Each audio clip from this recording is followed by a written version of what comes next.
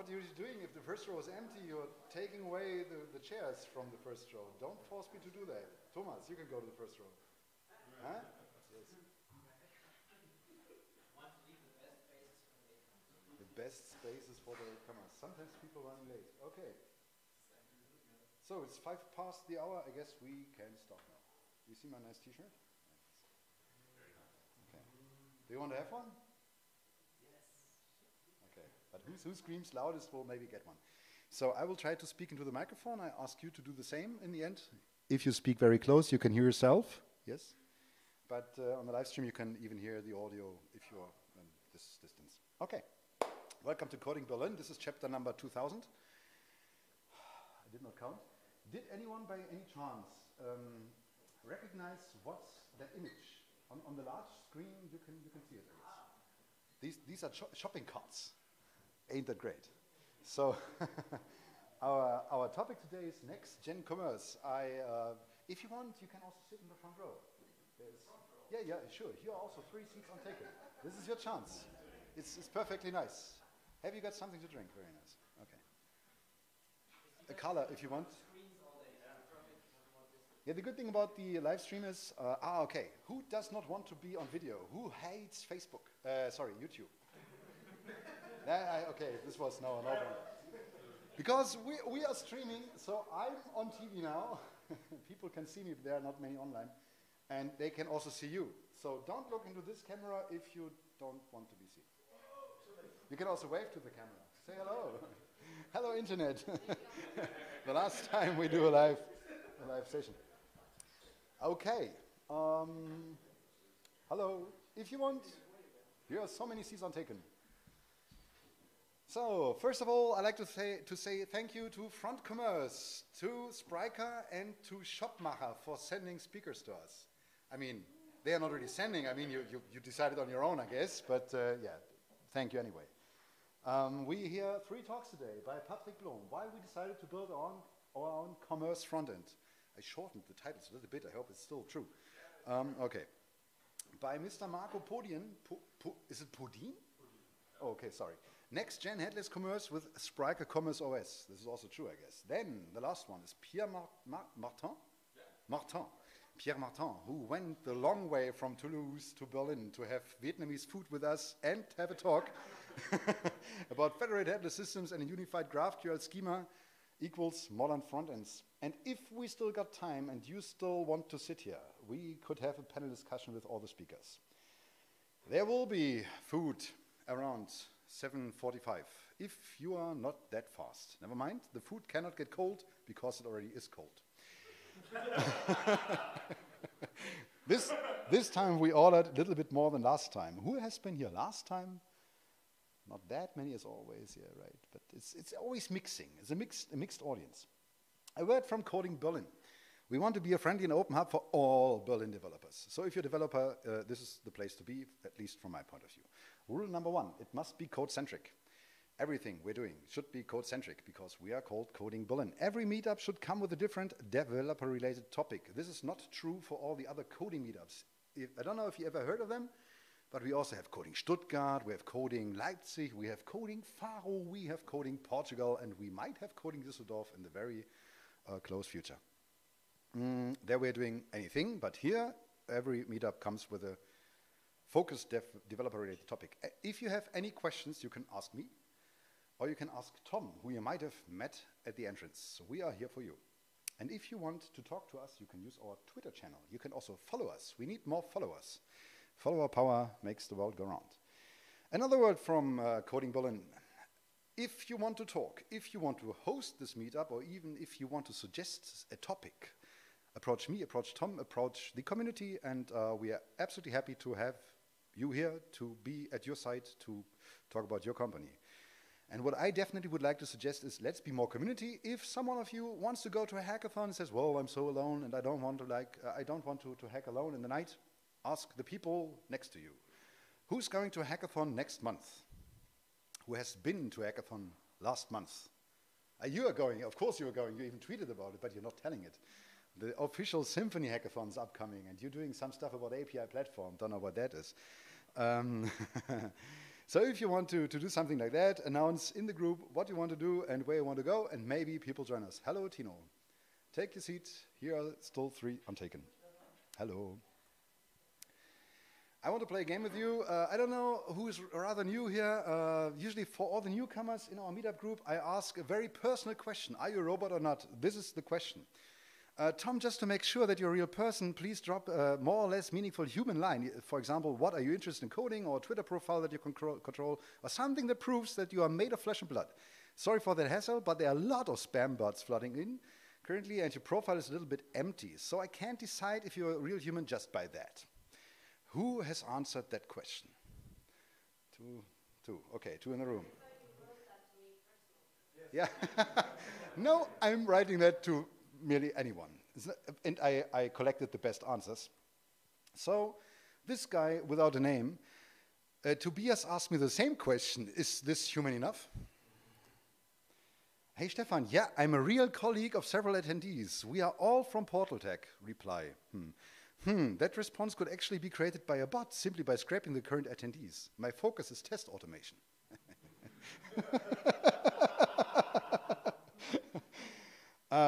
Someone in the room said, this is an automated message clarifying I'm not a robot. Interesting. Now I've been flagged by meetup spam filter. Hi, dear Stefan. No worries. I can totally understand. Fortunately or unfortunately, I'm not a robot. I'm not a robot. Yeah, whatever. Okay, so I have the very pleasure, but the problem is now my counterpart is missing. Wait a second.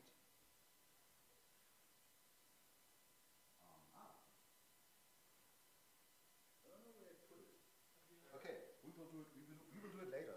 So we will do, you found it? Very well hidden. Okay, very nice. So look at the numbers. 1,000 members. This means nothing in the Berlin community because everyone is joining all the communities, but I am quite proud that we made it that far. Today we are 1,080, so we crossed that line beginning of February, I guess, and 1,000 members. And you know who has been the 1,000th member? No. A bot that sits, who was that? Was it you? Right, it's you, isn't it? Okay, Carla, we got something for you.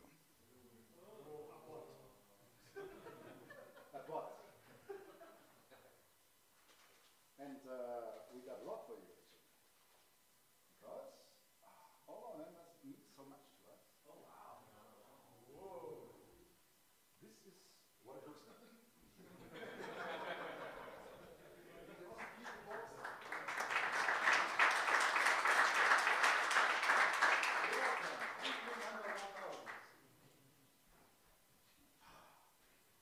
May I mention that this meetup has been sponsored by Turbine Kreuzberg, which are hosting these meetups.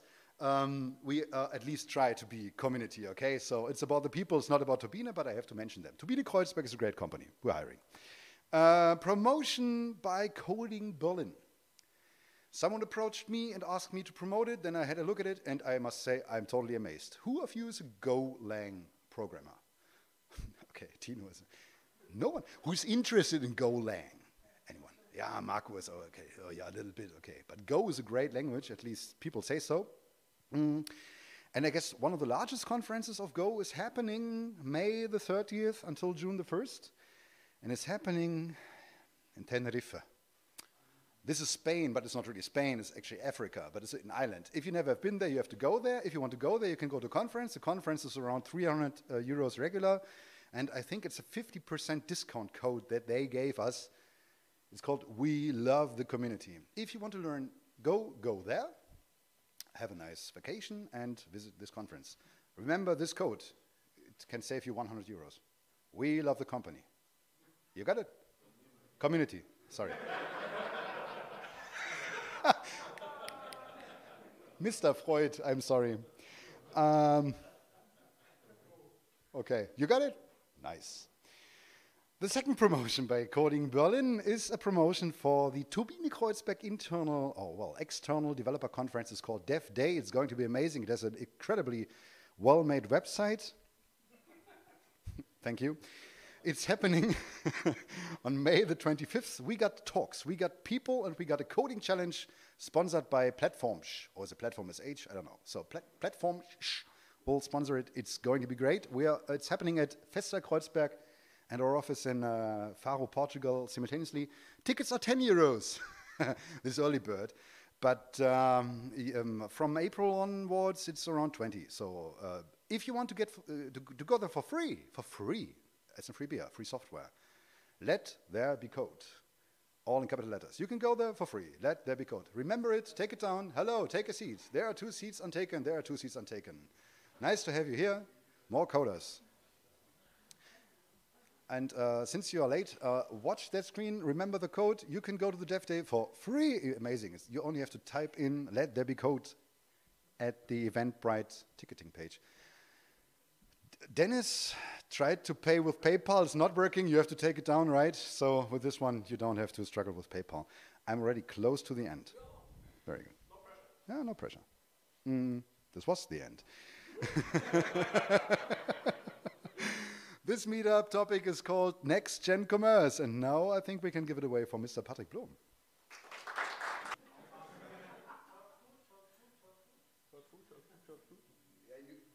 If you don't eat that much in the first place, we can have more food. I need my notes here. So. And now I have to, okay. It's alive, great. So, test it. Yeah, it works. Great. Yeah, awesome. Welcome, everybody. Thank you for the noise. This is front-end versus checkout, or in a more detailed way, why we decided to build our own e-commerce front-end. My name is Patrick, and I'm a regular PHP developer, and I work for a company called Shopmacher. As you might guess from the name, we are not a traditional agency. We focused only on e-commerce projects, and this is our beautiful new building. Yeah, we moved there in October last year. It's really, really cool because everything is new and everything smells new. Really cool. So we are located in Gescher, and today I think I work about 5.5 years here. Who knows where Gescher is located, by the way? Awesome. I expected something. So there is Gescher, and as you can see, Berlin is a little bit.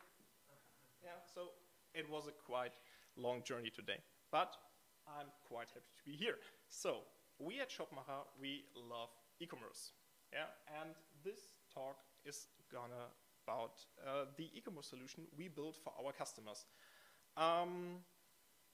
These are some of our customers. I don't want to talk about everything in detail, but I want to show this slide because I will show some content from Engbers and Zumnorde during the slides, and just for a legal purpose here. So this talk is built like a time travel. So we will start in a few years back and have a look at how we build shops, and then we go further and further and show how the process is going on until we reached our own custom front end and what's the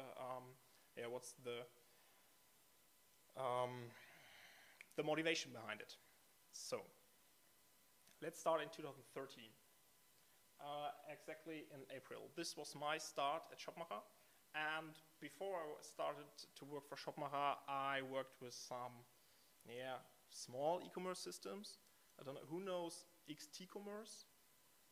Oh, great. Presta Commerce? Great. Who loves it? Oh, okay. So,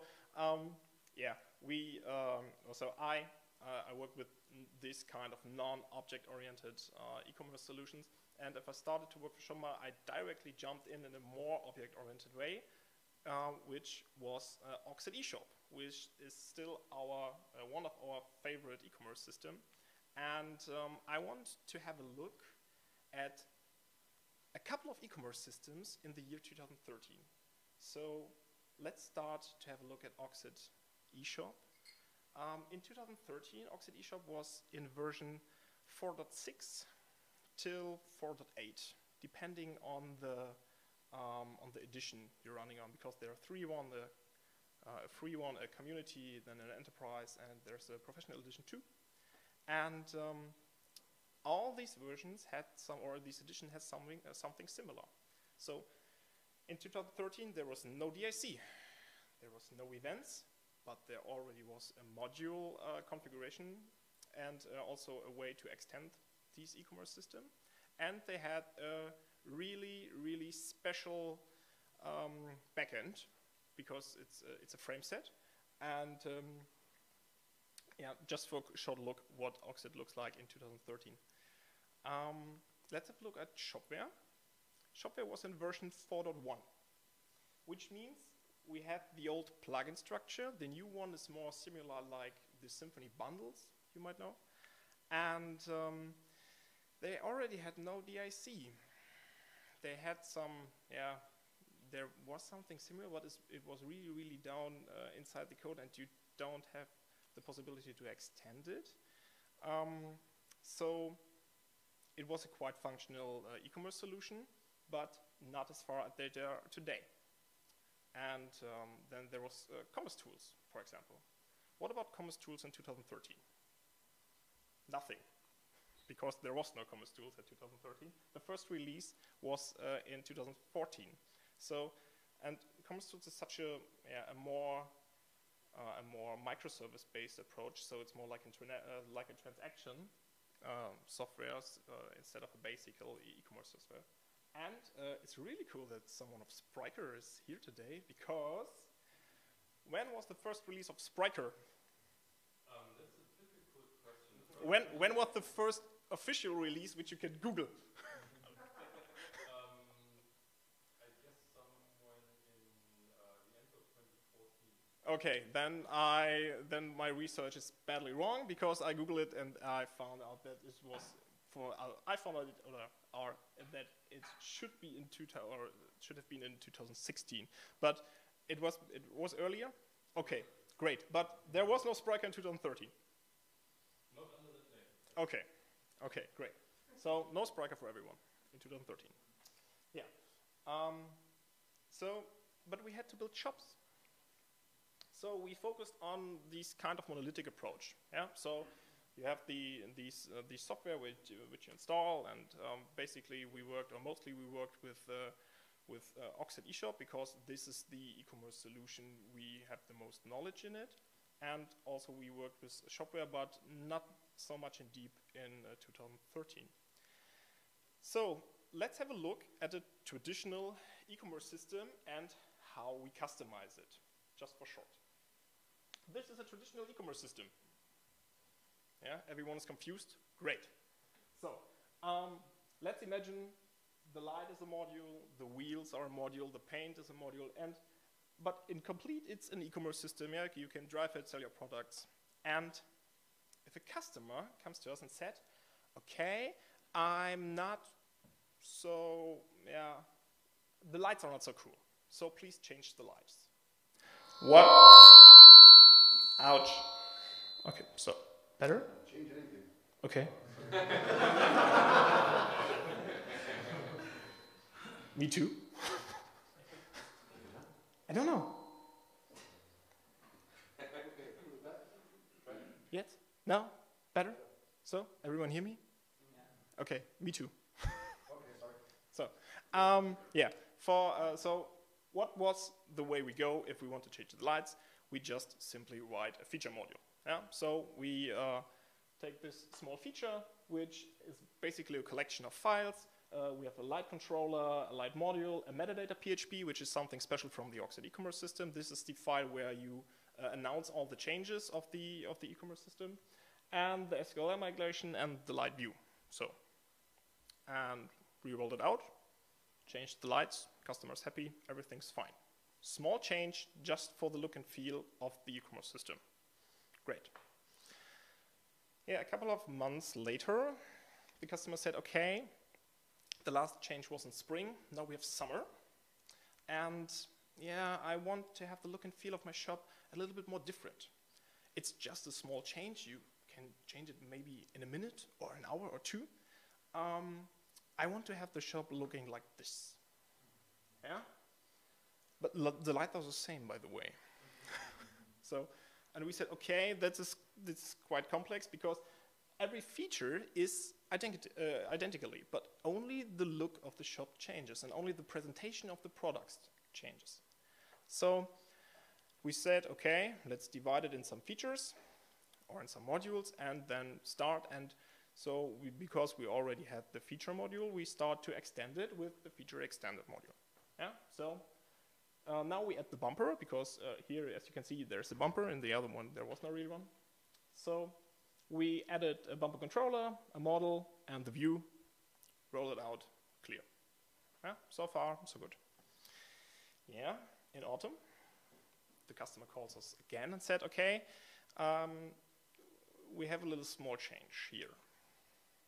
Yeah, the e-commerce system should now look like this. And we said, okay, great, let's do this. So there's no bumper anymore, so we had to remove the bumper. So we have the feature custom extended module. As you can see, the name gets quite complex. And now we remove the bumper, we have the wheel controller, and we also have the wheel view and a wheel model. But we also have a bumper module because we don't really know if another module depends on this model. So just to keep safe, yeah, to be safe, let it there. Yeah, and it happens sometimes that the customer calls us during these kind of changes and said, okay, wait, we want to stop the complete process because we want to prepare for next summer, but the look and feel should be like this. And at this point, every developer starts freaking out. Yeah, as you can see, it's a work, but it's not a work everyone likes. So. And in 2013, exactly in July, the first idea of a product comes here to get rid of all these kind of changes. Yeah? And because we have all the knowledge with Oxid eShop, we said, okay, let's build a solution for Oxid eShop first. So this is the Oxid eShop system, which how it looks today. Sadly, I don't found an image from 2014. So yeah, this is the shop system, how here it looks. But yeah. So as you can see, there's here's a banner, which is a banner slider and some products, and we want to give our customers more flexibility to this. Yeah. So we don't want to change all the lights and the wheels and the bumpers, and the customer should do this by their own. Yeah, and they should do it simple. Not the way Magento do it. We don't want to deploy everything only for change of an XML structure. So we want more flexibility for our customers. We want that they can do something like this. So just flipping it, yeah? Or maybe remove the products. And with this idea, we started to create a product called Commerce Cockpit. And the Commerce Cockpit is basically the start of the development of our own front end, because it's software as a service, JavaScript, single-site application based on Symfony. Yeah? So it's a separate application where you can edit the content of your e-commerce system. Yeah? In a more detailed way than the e-commerce system already provides, because in Oxid there already is a possibility to change some content inside, but we want to do that with product lists and also with the content of nearly any page. So the technical view of this is pretty simple. It's like this. You have the Commerce Cockpit, then you have a PHP updater and the e-commerce system, and the PHP updater replicates the information from the Commerce Cockpit into the e-commerce system. Yeah?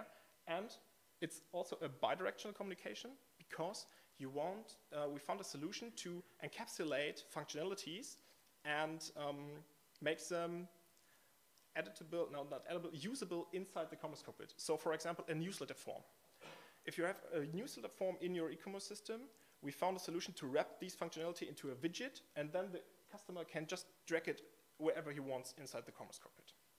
So, and yeah, this is the basic idea behind. And we ended up with this product.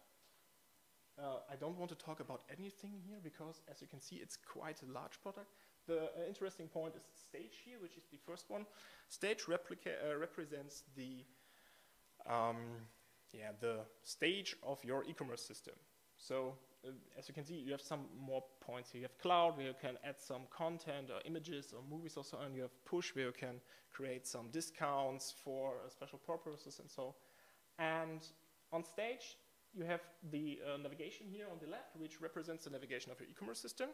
And then you have the page views here. These are the ones I recently worked on. By the way, this is the commerce cockpit from Angus. This is the reason why we see Angus content.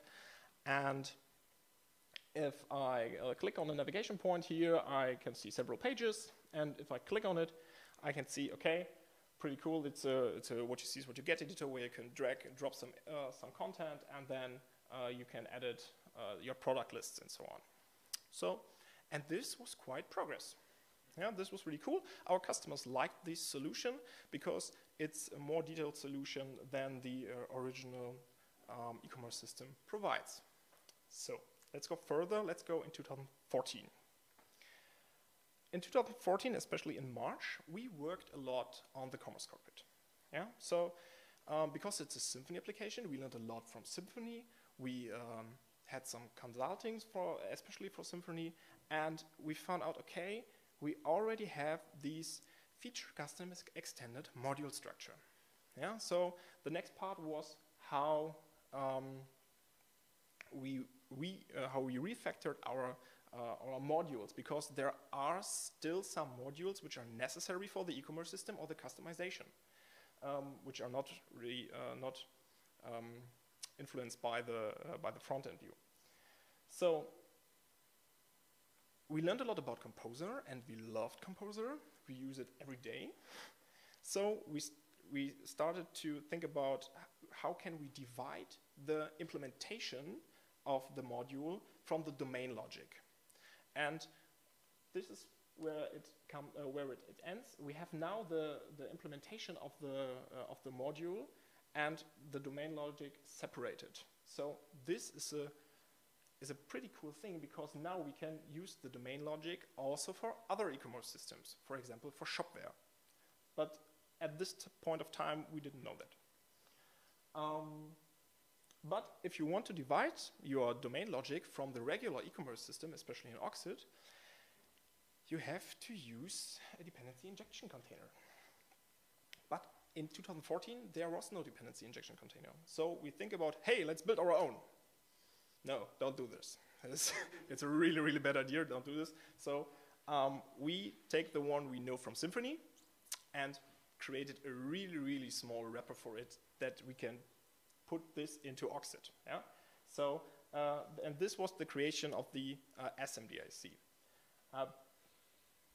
Today, which is really cool, there is a dependency injection solution for Oxid, but because all our modules still use our implementation, we don't have switched to every new module for this.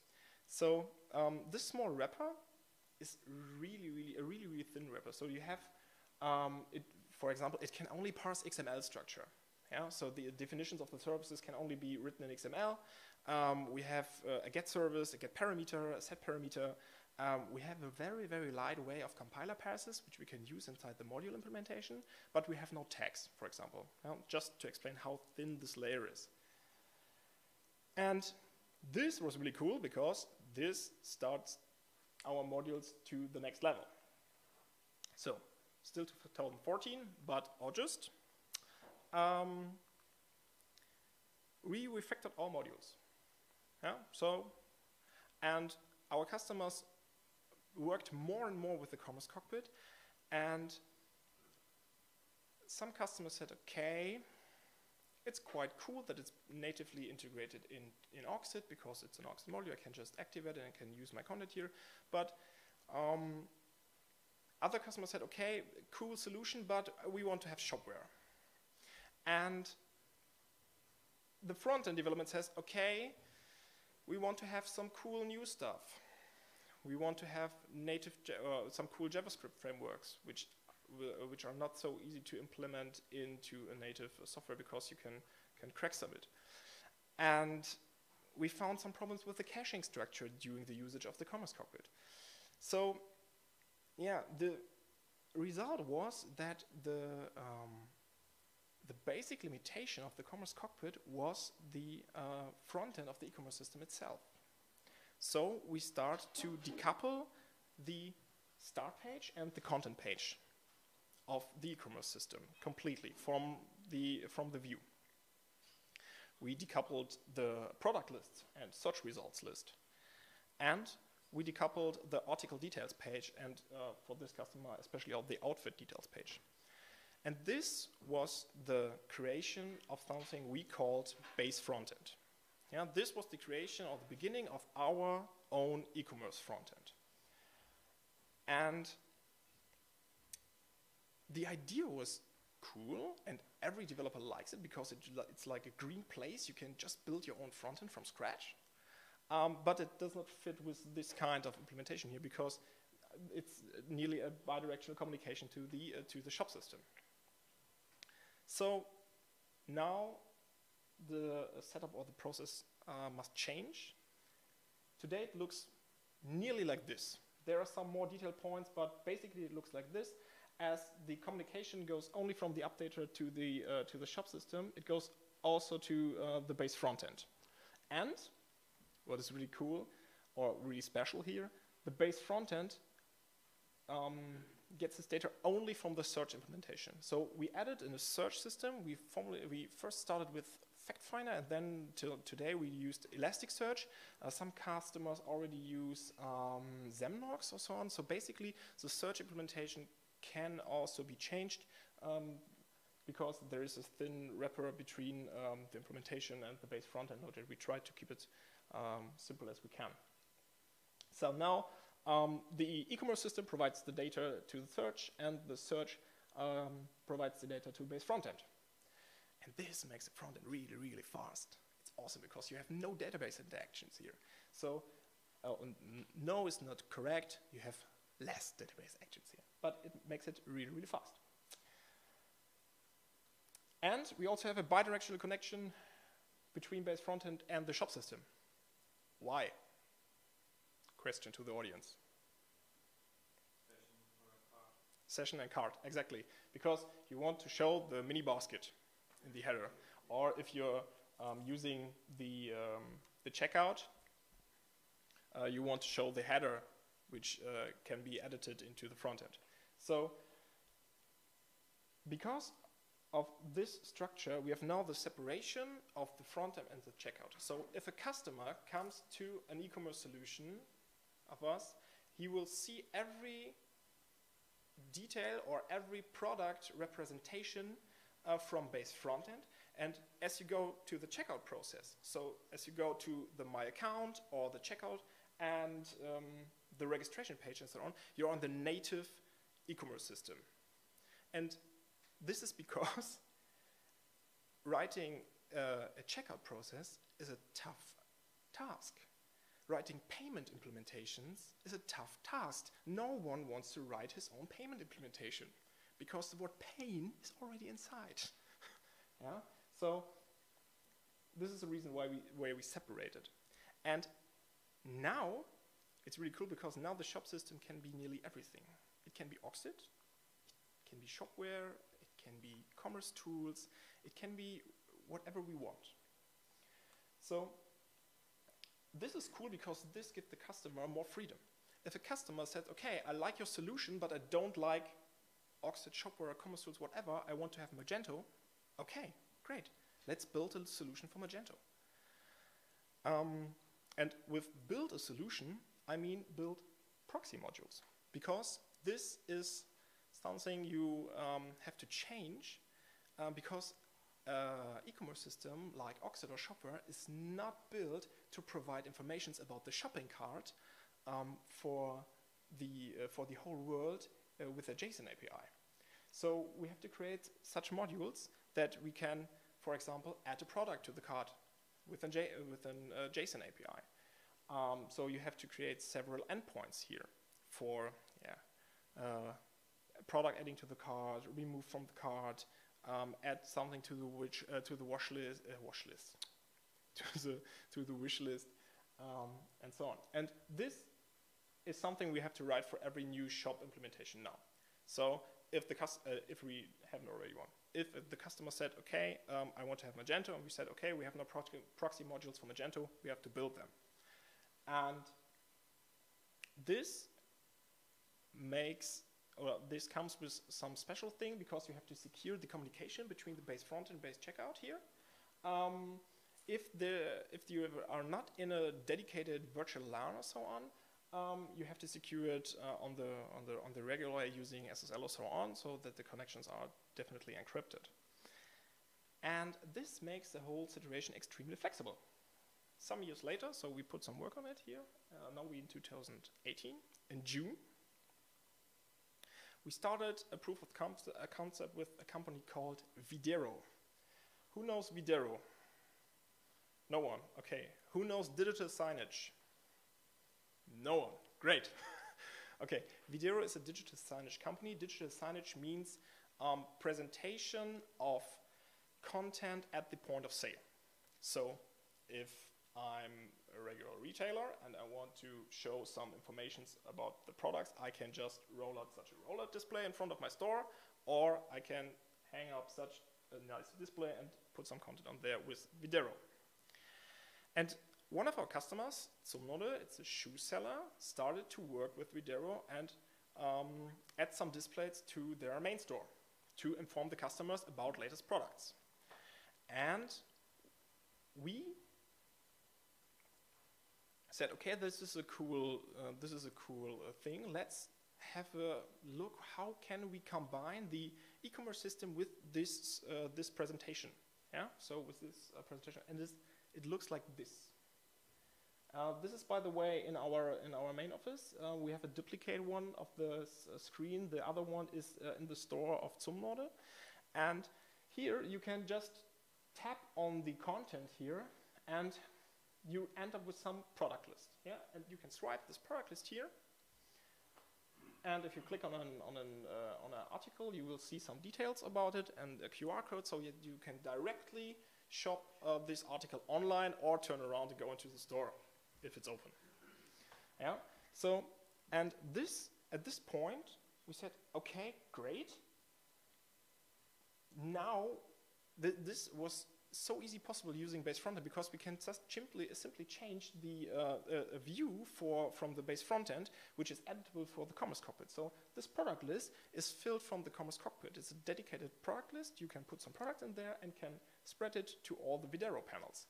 And this is really cool because this is the solution we built for our customers. We never thought about it for a couple of years. That is something is so possible. So yeah, it was really fun to work on it, yeah, because it's also a green place.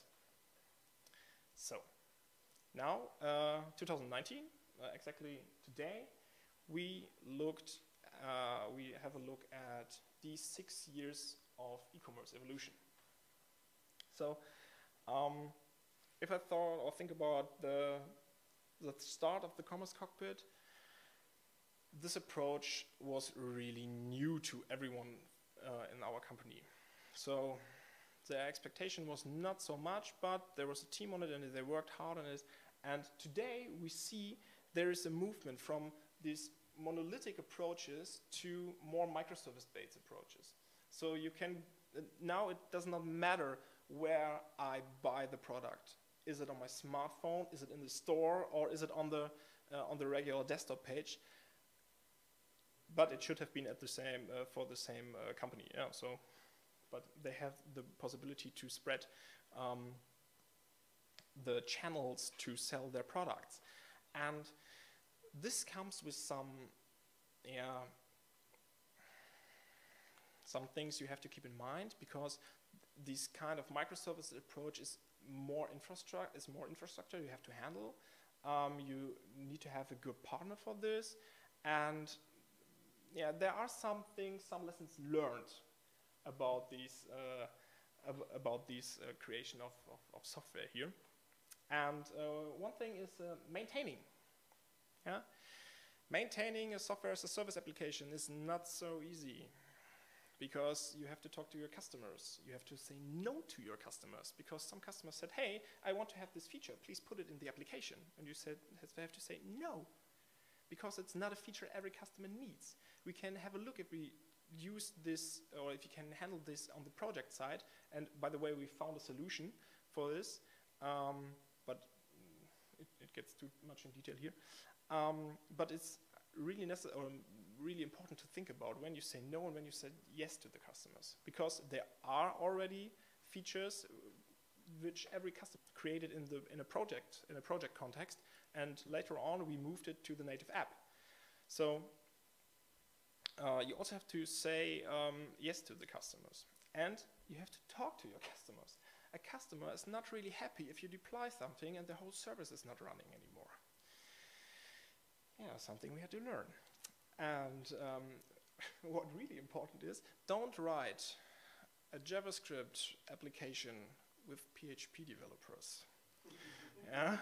Because one of our main tasks today is to get a good future-safe code base, because we did some things inside the software.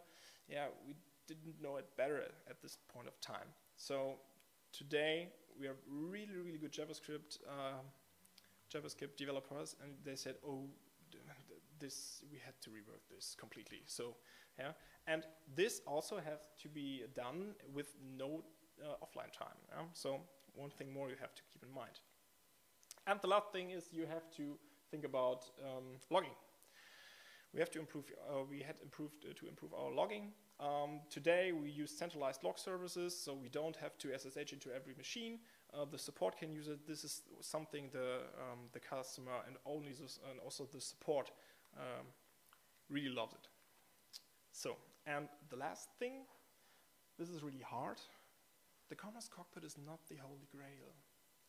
This was a bad thing we had to learn, because if you start creating a product, you put so much patience in it, and nearly every customer who walks by, you said, this is cool, you have to try the solution, it's awesome, please buy it.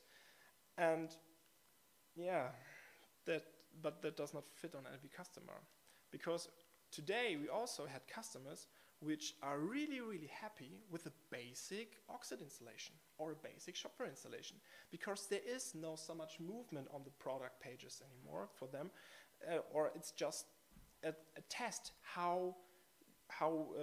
if you create a brand, you want to test, okay, is it a brand which is successful on the e-commerce, then you don't want to set up this kind of approach here, because you want to have something like a speedboat. So just set up a small application, a small shop system, and just look how the brand and the shop system works together.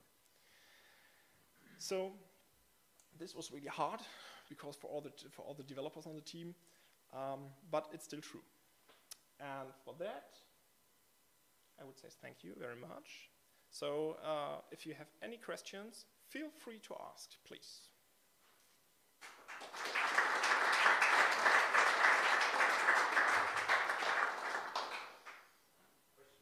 Yes? Oh, you? Nothing? I have a question. Yes, please. You said that the Commerce Cockpit is not the Holy Grail. Exactly. You can't learn it the hard way. Yeah. So what did you do? We improved the way how we talk to our customers in front. So instead of going here and throwing this product on it, we said, okay, what is your need? What do you need? Did you need a transaction platform for commerce, or did you need just one page where you want to sell one product or so on? And this was improvement inside the sales context. So we improved the sales context here. Now we talk more to our customers. We had several documents for it where the where we go through and talk to the customer and said, okay, and then we said this could be a solution, but keep in mind it's not a solution for a short for a speedboat or so on. It's a solution for a long-term distance. Yeah. Other questions? Did this answer your question? Yeah. Okay, cool. Yeah, please. So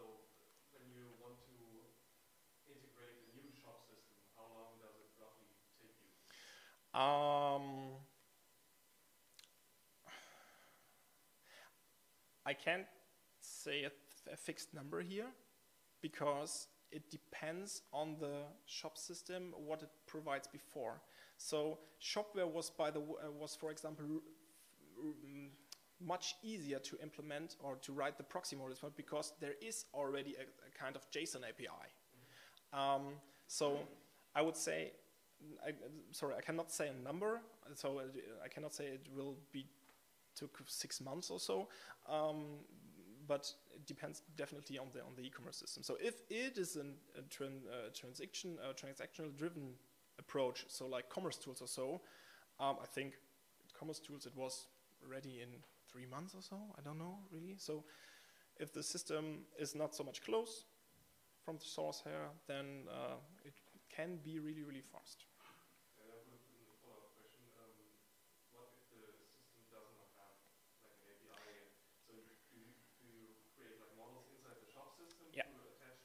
Yeah, exactly. This is the way we go there. And this means sometimes that you have talked to the manufacturers because some functionalities are not provided for the outside world. Yeah, so there is something where you say, okay, this could be a core change. I don't know if there is any more one. I don't think so, because we are really good in contact, especially with Oxid. So, yeah, definitely we create such modes because it's only one module where we can add all these information. It's just the providing endpoint module, the proxy module, and it could be that the endpoints were not so much configurable for a shop system because it does not provide it, but the basic functionalities are for every shop system the same. Okay. More questions? Okay. Thank you so much. Thank you.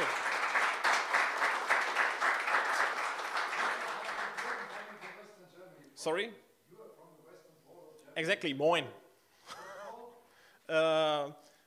The company is located in Gescher, but I live in Ochtrup. What? Okay, so what's the next closer, larger city? Münster. It's about Münster. It's about 50 kilometers. Okay. If you go to Münster once, go there. Yeah, it's awesome. We have also a PHP user group. Whoop, whoop. PHP user group. Yeah. We also got PHP user group members here in the audience from Berlin, in the very back. And Simple user group in the front. Whee. And guess what? We got food in the kitchen. Yay! So I would suggest to have food now and have a slightly longer break, and then we hear Marco from Spryker. Okay. Yeah. And I have to correct my slides. Yeah, it's a picture. Could you please look alive on the picture? Move. Shake your head. Raise your hands. Raise your hands, everyone. Yeah, very nice. Wave. You look amazing. You look amazing. Next talk is by our very good friend Marco Podien from Spryker, and he will tell us when Spryker has been founded, I guess. Yeah, it will be part of the thing actually. Speak close to the microphone. The stage is yours. I think that when I have my speaker voice, then I'm loud enough even from a bit of a distance from the microphone. Can everyone hear me in the room, or am I just mistaken about this assumption? Okay. Hi, my name is Marco. I work for a company called Spryker, and first of all, I would like to know who has heard about Spryker here. That is a lot more than I expected. Who has worked with Spryker here? Very good. That is good. So first of all, hi, my name is Marco. I've been with Spryker for 4 years now.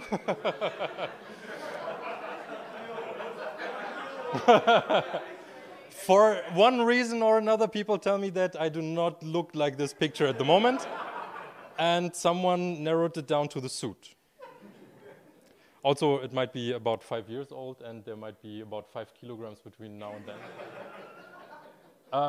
I've been working for Spryker for almost 4 years now. I've been hired a bit later, so my employee number is not as low as it should be. But when I entered the room at Spryker the first time, there were like 5 people sitting there. So, and the CTO back then, Fabian, gave me a laptop, and then I did not leave the company anymore from that moment.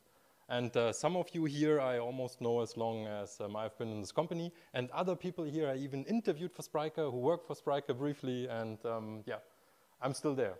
I don't know why. So, no, of course I know why.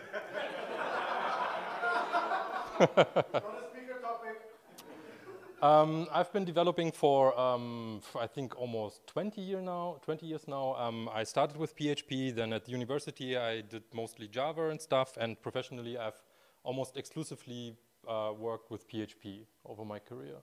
So the first couple of slides look a little bit more fancy than I would usually display, but I threw them together from a business deck that I found somewhere in our Google Drive. So why did we build Spryker the way we build it? So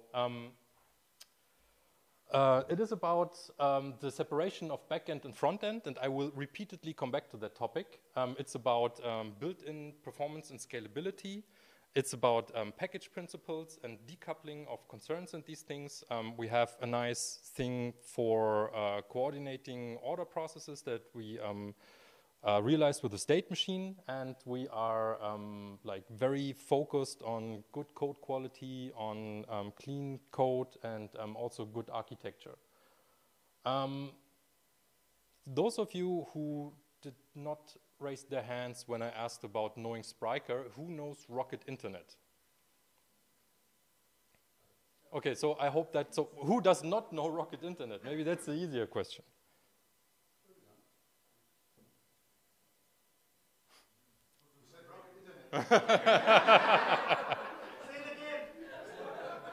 This tells me that it's still presenting. Rocket Internet.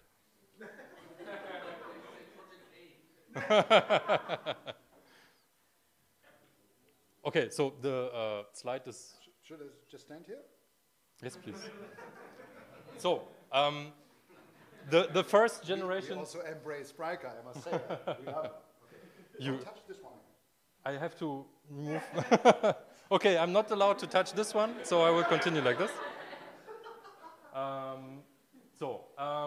Spryker actually started as the foundation for all the early Rocket Internet startups. Some of you might have worked for a Rocket startup or another and have been in contact with systems called Alice and Bob. These were like the ancestors of the current Spryker system. Let's say at some point managers from the high levels of Rocket Internet did not agree to what the founders of Rocket Internet had in mind as a management style, and so they decided to leave the company, and together with the Otto Group found something that's now called Project A Ventures. It's an operational venture capitalist. That means they do not only give you money if they are like convinced of your idea and the composition of the founding team, but they will also give you expertise on actually every level you can imagine in one of these companies. They give you HR, developers first of all, they give you marketing, so everything you can wish for there, and they not only provide mentorship like in many other programs, but also like work as part of your company for the early phases of these companies.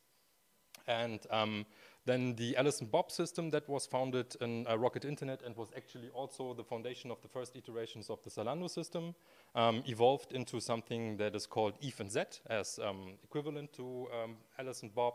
And out of that, Spryker was founded out of Project A. So we still have the namespaces Eve and Z for the back and the front end application. And if you work with Spryker, you will encounter that basically every day.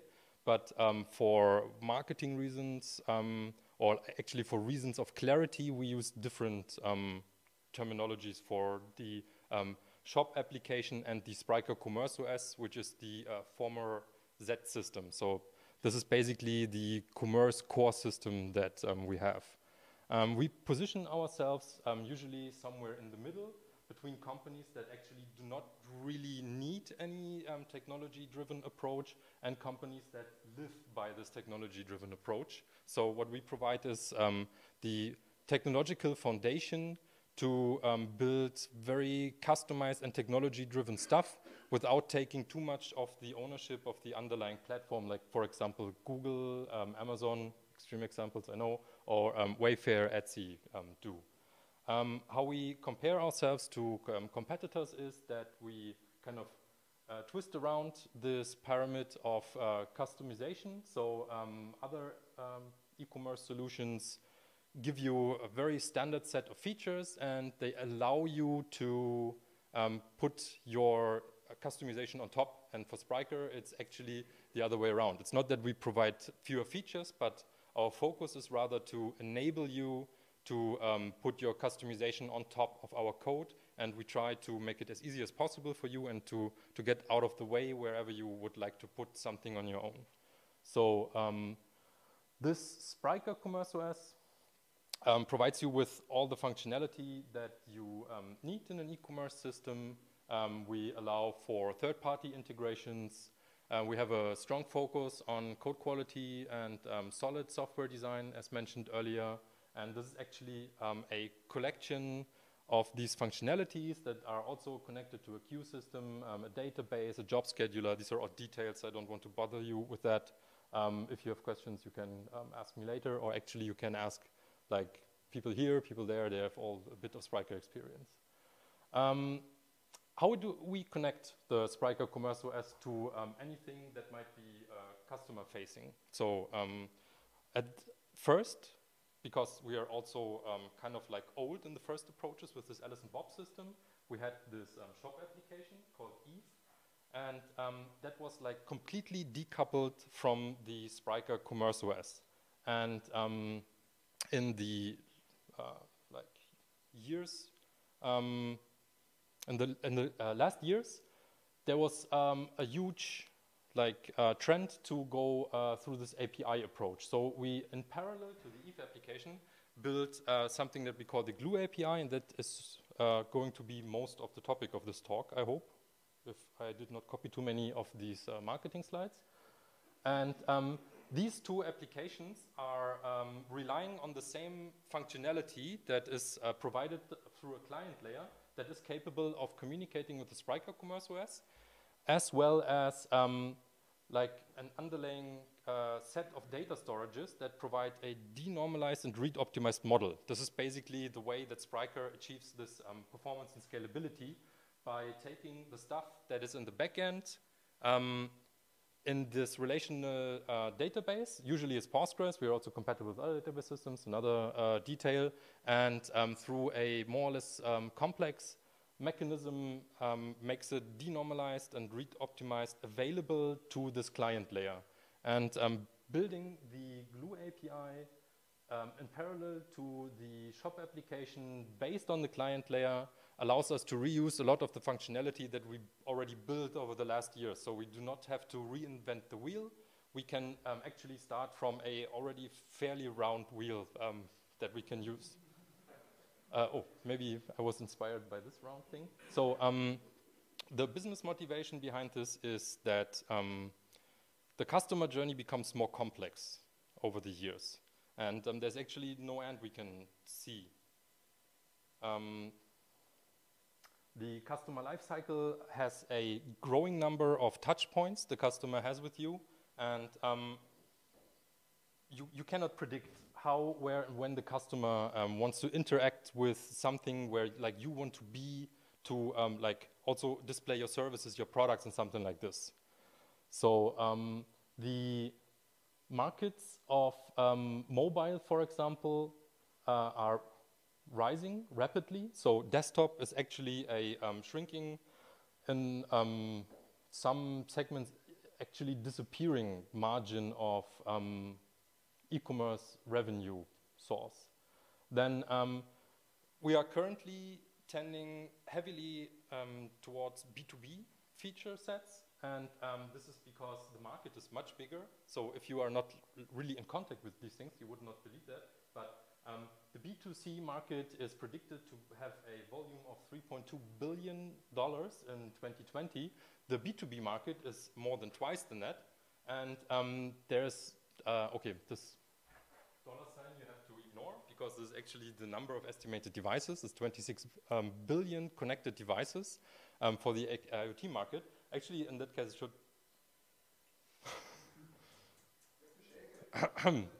So there is no end to the prediction of what the IoT market can provide in terms of revenue. So this is definitely, if you are going to be part of this market, now is the time.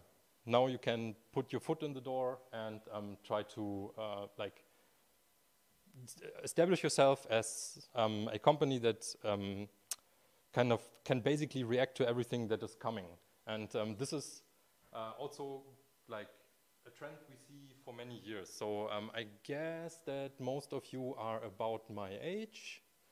I think maybe a bit younger, maybe a bit older. I'm not looking at anyone in particular. No, I know, you're not that much older. And most of us probably grew up with a desktop computer. Then we saw that responsive design slowly came into our world because we all had mobile phones with WAP or something like this. And then we saw the rise of the iPhone from 2007 and Android phones or later iPhone generations from there on. And functionality began to be built for mobile devices first, because this is, Google already predicted this years ago that this market would be much bigger in most, if not all of the segments that you can imagine. Then there came like very unexpected devices, the smartwatch, I think this is supposed to be a smart band also. Then we have, yeah, I don't know. This is probably a virtual reality device and an app ecosystem. Then we have dash buttons, which are only virtual anymore, of course. But they still exist. They also still look like this, just not tangible. And voice commerce is also a big trend, also bots and messaging and stuff. So actually, what this timeline is supposed to tell us, we do not know. We do not know. We cannot predict, and we also should not predict what's to come. So we should be prepared for anything that comes. And what do we need for that? We need an API. So you want to have your data, you want to be present wherever the customer is, and you do not want to make assumptions right now where this could be in, I don't know, half a year, 1 year, 2 years, something like this. And because of that, I think I already said this, we created the Glue API as an application that lives in parallel to the shop application, and basically any like imaginable front end can be connected through this, and you can reuse established e-commerce functionality in through this API. So this was the introduction, and now I actually want to tell you something about what the Glue REST API in Spryker actually is. So it's actually not an API per se, but it's an infrastructure for an API framework. That means whatever application you have here, this basically provides you to have endpoints that allow you to, theoretically at least, provide any kind of API that your applications might need. So if you already have existing applications that talk to GraphQL or so, this would all be possible. But out of the box, we speak something that is called JSON API. Who of you has heard or worked with JSON API?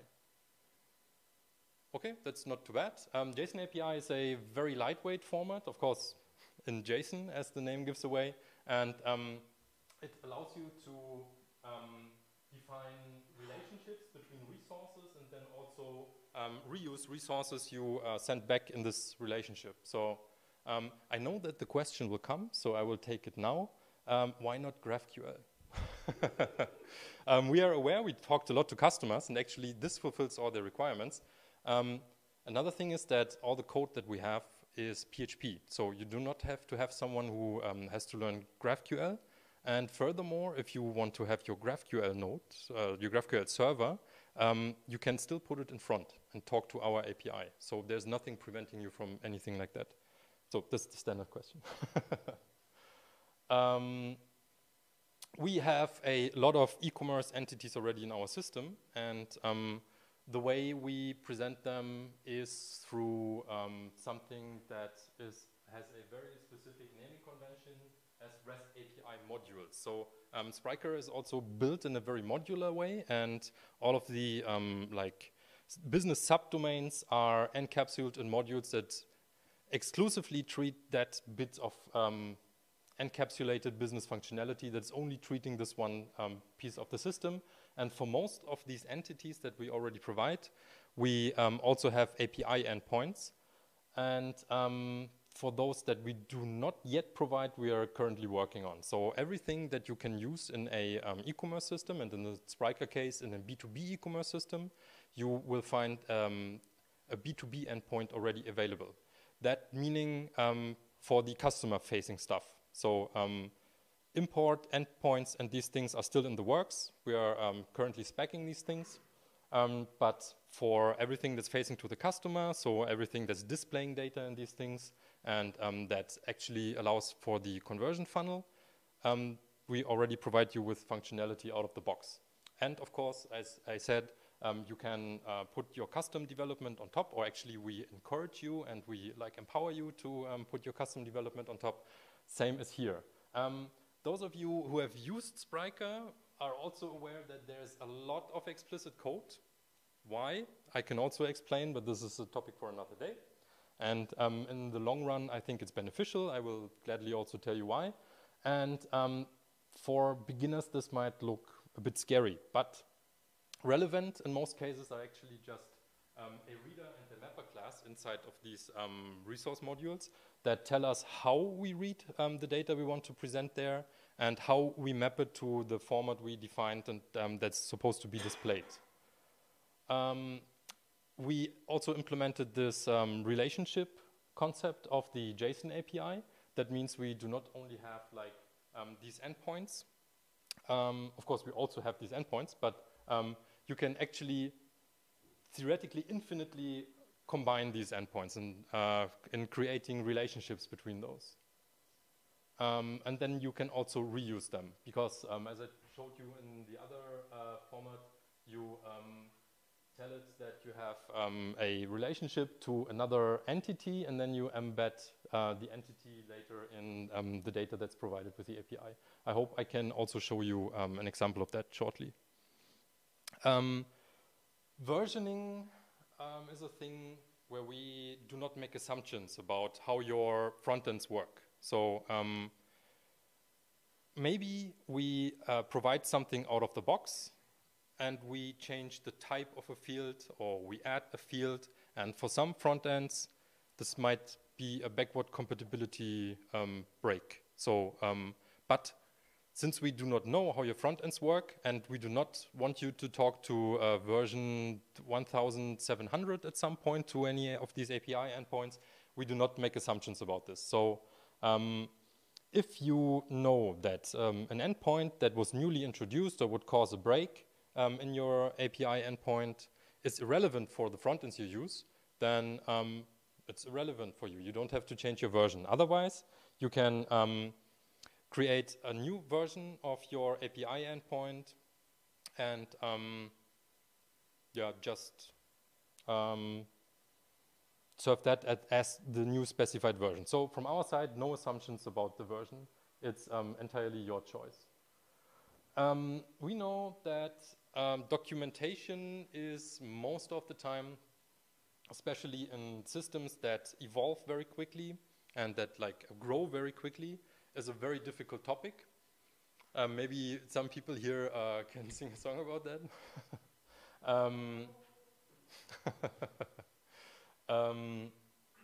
So we decided to not make documentation that is written somewhere that describes how the API looks like, because we don't know from our side, because your API is entirely under your control. And this is why we also provided possibilities for you to create an export file in the OpenAPI format, formerly known as Swagger. And this is also importable into a tool called Postman. And I hope that most of you already touched something with an API use Postman, because it's an amazing tool that's also integratable into CI pipelines, for example. So let's look at some code, I would suggest. Are already any questions up to this point? Good. Have you ever thought about using JSON LD instead of JSON API? I do not know. I think yes, but what would be the difference?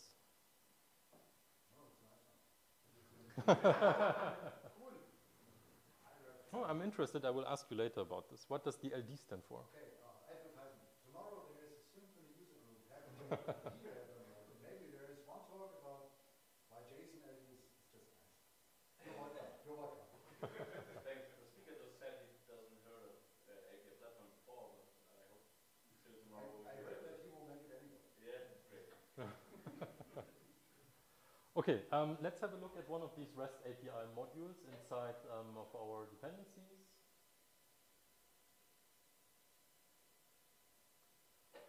Let's take any one that looks or sounds kind of okay-ish. I think about something like, I don't know,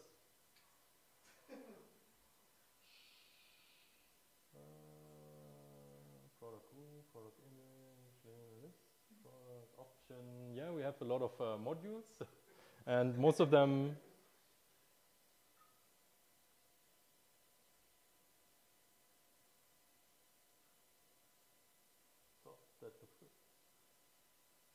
So we already saw the amount of classes involved in the API endpoint we just saw, and there's a lot of infrastructural code that I do not want to talk about at the moment. If you are interested in that and have not worked with Spryker so far, or if you have worked with Spryker so far and are interested in why we build it that way, please come talk to me. I can give you explanations for everything. Almost everything.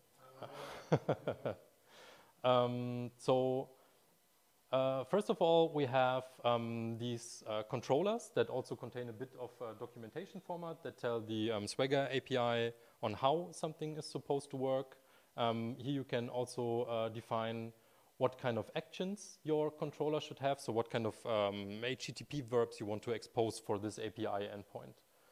Inside here you also go to the actual implementation that is then based. Oh, sorry. I can read just fine.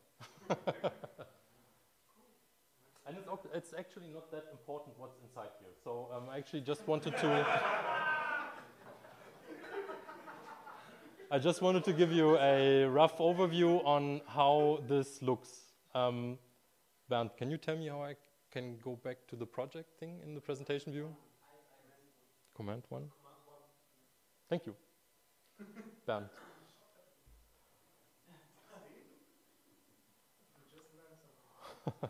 This is why I'm here.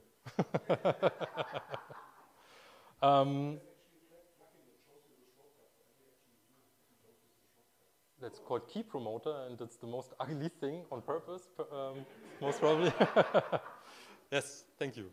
I should switch back to that. At some point I turned it off, but yes. I do not code that much lately, unfortunately. So the point here is that you have the controllers where you can decide what kind of HTTP verb is exposed in your API endpoint. You have the mappers and the readers that we talked about.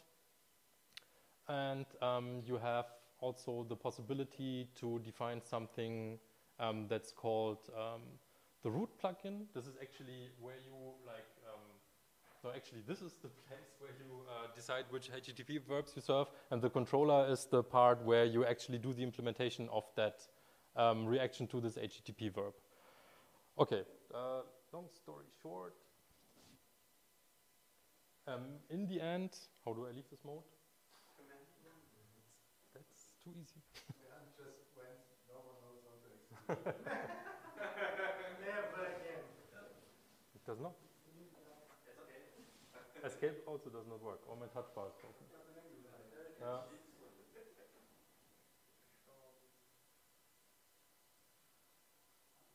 So we provide all these endpoints, and you can put, or we actually, like I said, encourage you to put your customizations on top of this. So at the end, you will have the possibility to create.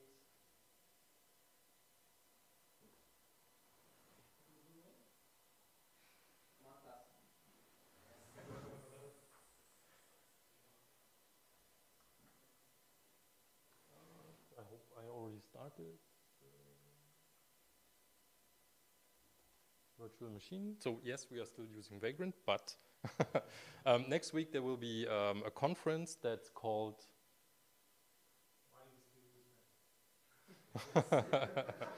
So again, next week there will be a conference called Code Talks Commerce, and maybe someone will announce that we will transition away from Vagrant. Maybe. Okay, Vagrant is not running.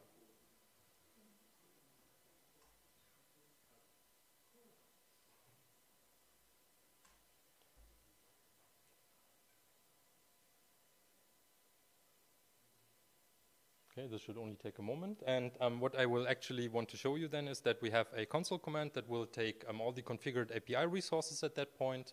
That means not only the ones available, but in Spryker you have to do a lot of things explicitly for good reason. And all the configured resources at that point will be taken to create a Swagger file or an open API YAML file that is consumable by anything that can make a visualization for a Swagger API.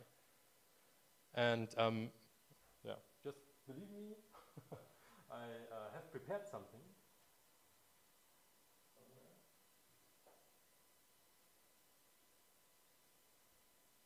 Nope.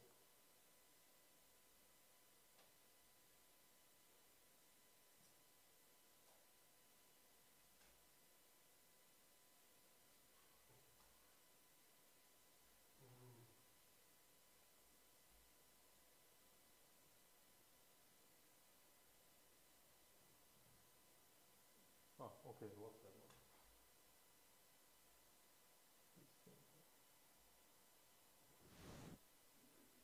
And if you take this file then and go to Swagger Hub, or as I said, any tool that is capable of displaying an open API format, you will see all the API endpoints that you have currently configured in your system. You can see that you have endpoints that are handling authentication. You have endpoints for your catalog search. You will see what these endpoints are capable of, what parameters these can potentially take, what they do expect, and also how the result format might look like. And this format is not only consumable by Swagger Hub. So theoretically, if you have something that's publicly available, you could also run your API requests from Swagger Hub or any other Swagger visualization tool that's capable of that directly from the UI there. So, but unfortunately, this is configured to communicate to something that's running locally, and of course, this will not work if I work with an online tool, unless I take like something like ngrok or any other things that allow me to connect the external world to my local system. But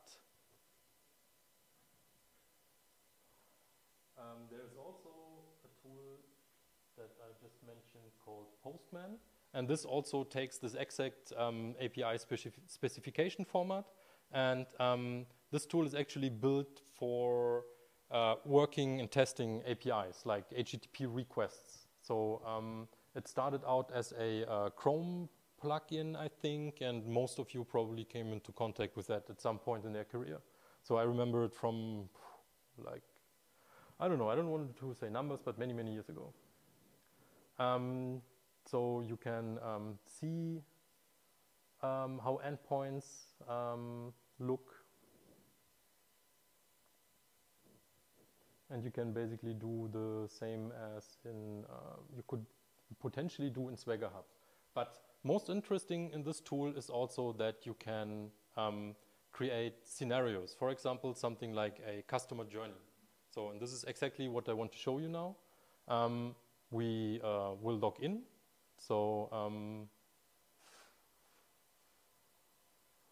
by coincidence, I'm still in the Turbine Wi-Fi. Otherwise, this would not have worked. So, we authenticated with our credentials against the server, and we get an access token. This here is an encrypted JSON web token that will subsequently serve as the authentication and authorization provider in our calls. In Postman, you can save this one into environment variables. Theoretically, you should also be able to not make it environment specific, but also for this one collection specific, but there is a bug, so always go for the environment if you run into something that's not working. Then let's say we want to search something.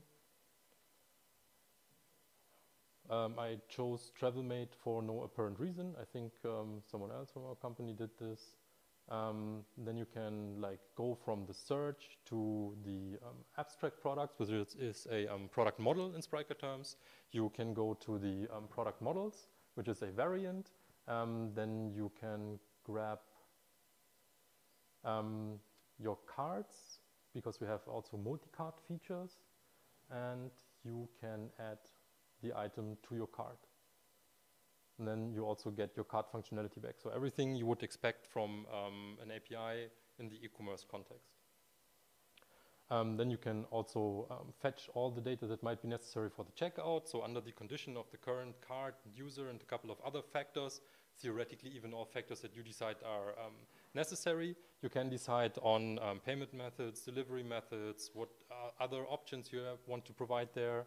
The user address book, so all this will be provided by this checkout data endpoint, and in the end you can place your orders through the API here. So what you can also do, so what this allows us is to, for example, if we go for the concrete products, we see that no, this is not what I wanted. We see that we have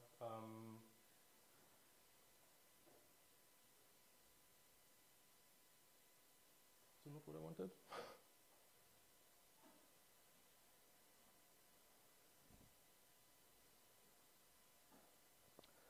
Relationships to other entities inside here. Why? Give me a second.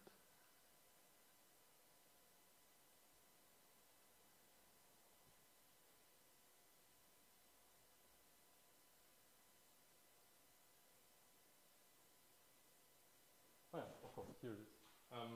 You have IDs of other entities that you embed in your response, and they should actually be included at the bottom here. So now I'm a bit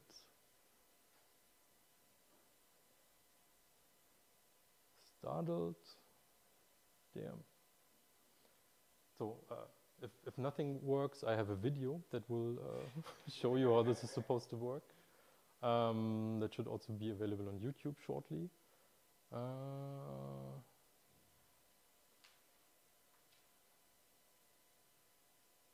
Maybe if I go to my local environment and I look for an abstract product, of course,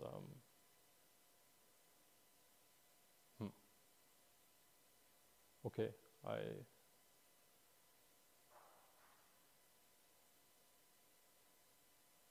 nope, I have to show you a video, I'm very sorry.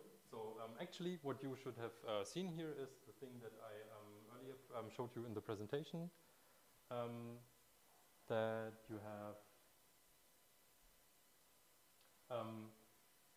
relationships here that you can define, and you actually just link to other entities that are inside of these relationships things. So inside of your data, you, for example, have authors and comments, and I think I should just show you 5 minutes of the video.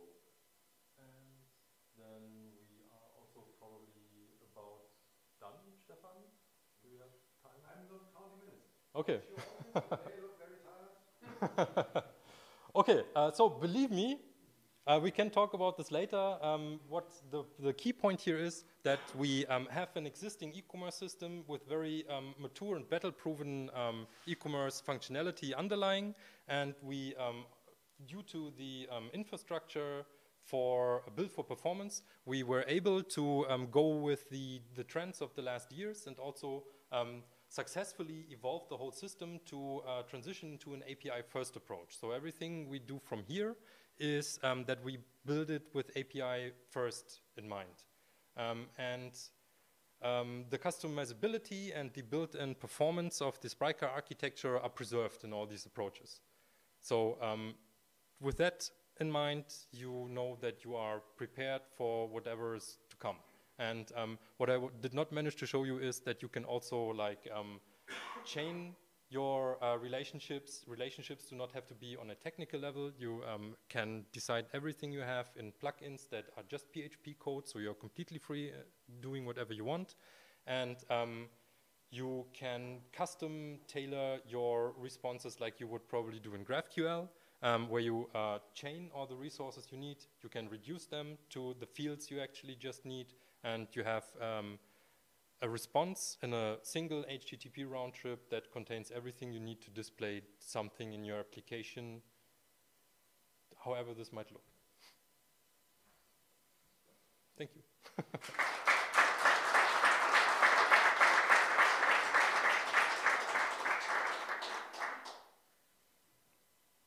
This guy. You as coding concepts, you mentioned mappers and readers. Yes.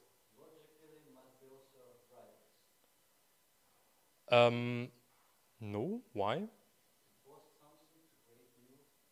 Yes, but this would be rather the responsibility of the backend API. We have endpoints that do that, but they are not writing something, but they are like a layer on top of this client that I showed you. So they are like accepting data, maybe transforming it a bit, like to like be in the right format for whatever you want to pass on, transfer objects, do you remember that? And they go then through the client. So yes, there's nothing called the writer component in this case. But at the moment, do you have posts for products or other? No, no, no. But because this REST API for the state it is in now is meant for front-end applications. And front-end applications are, in most cases, so out of the box at least, not meant to create such things like product data. So they can create, of course, checkout, something like this. They combine something that we call a quote and pass this onto the checkout process to create the order from this. But they are not capable of importing, for example, product data. This is the responsibility of another type of glue application. So the infrastructure will stay the same. It's just connected to a different way to the backend functionality. And this will most likely provide functionality like this. Of course, you are free to do that yourself. You remember customizability. And I remember people here that worked with me on projects where we built like the opposite of a checkout process, where you would have to have these capabilities of like as a not customer, but as a prosumer or something, who is able to insert data into the system beyond a checkout. So, not yet.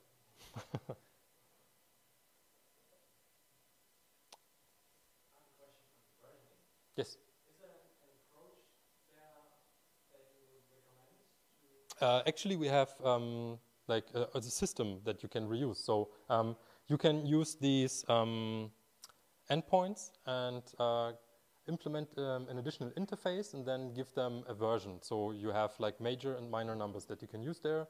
Theoretically, you can also extend that, but that's irrelevant. By default, it will always serve the latest version. The resources delivered out of the box by Spryker are not versioned at all. That means if you put any new version on top and you want to still serve the out-of-the-box resource to some endpoint, you first would have to give it a version number, but this is like a 2-line change. And then you can also extend that and add versioned endpoints as you see fit from there. In terms of deployment, Mm-hmm. can the Glue API be deployed separately, or at least without? I mean, I think the Spryker application takes time to deploy, but does the Glue API? I think that the colleagues from the agencies who work more with that are more proficient in that, but in most cases it is not the point that you just deploy a part of it, but you would always deploy Spryker as a mono-repo thing. So at least the project code, which is not that much, and then the host that points to this node would decide what application it wants to talk to. So it would decide on what front-end controller to talk to and what directory and what kind of environment it sets for that node. So you would deploy everything, but the configuration on how you talk to this node would decide what kind of application you're talking to. More questions?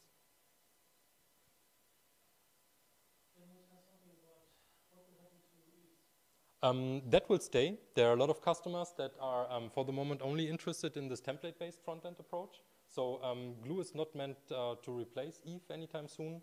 Glue is just an addition, like a complement, you say, to Eve. So Eve will not go anywhere anytime soon.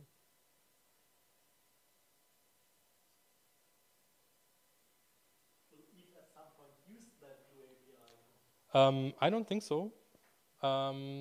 That's rather unusual, right? Because even if you build a web application, you would build it with more like JavaScript-y technology in the front end and let it talk to an API. Because otherwise you would add latency to the whole process. It's possible, of course, but without more context, I don't see that much reason to do so. You could replace the client with Glue. No.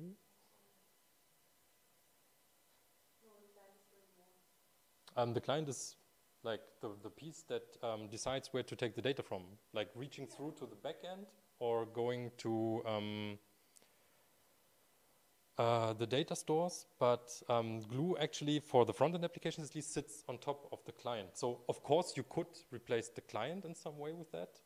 But this is a case of when you have a good hammer, every problem looks like a nail. So I don't see a reason to do so. Maybe you have or have a customer with a reason to do so, then we put together, probably find a solution and also evaluate how much sense the solution makes.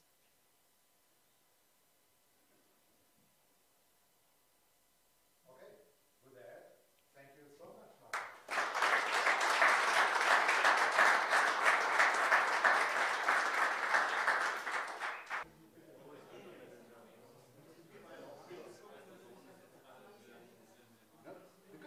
The good thing about coding Berlin is that we have a very high networking ratio. So other people call it networking, we call it talking.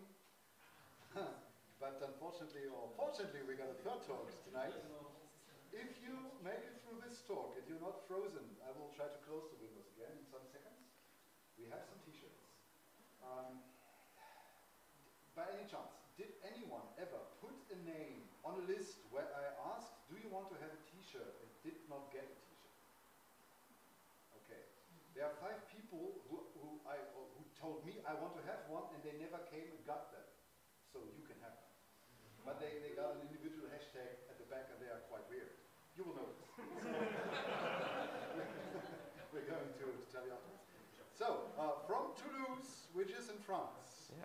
Mr. Pierre Martin.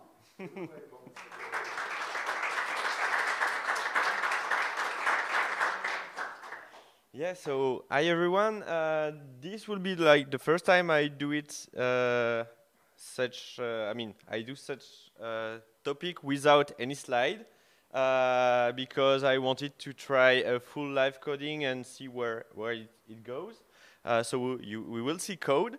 But first, I need to just introduce so myself. I'm like the lead developer of FrontCommerce, which is a front-end solution for e-commerce, but it was built by an agency who named Oxitec, who did a lot of shops, but also custom applications.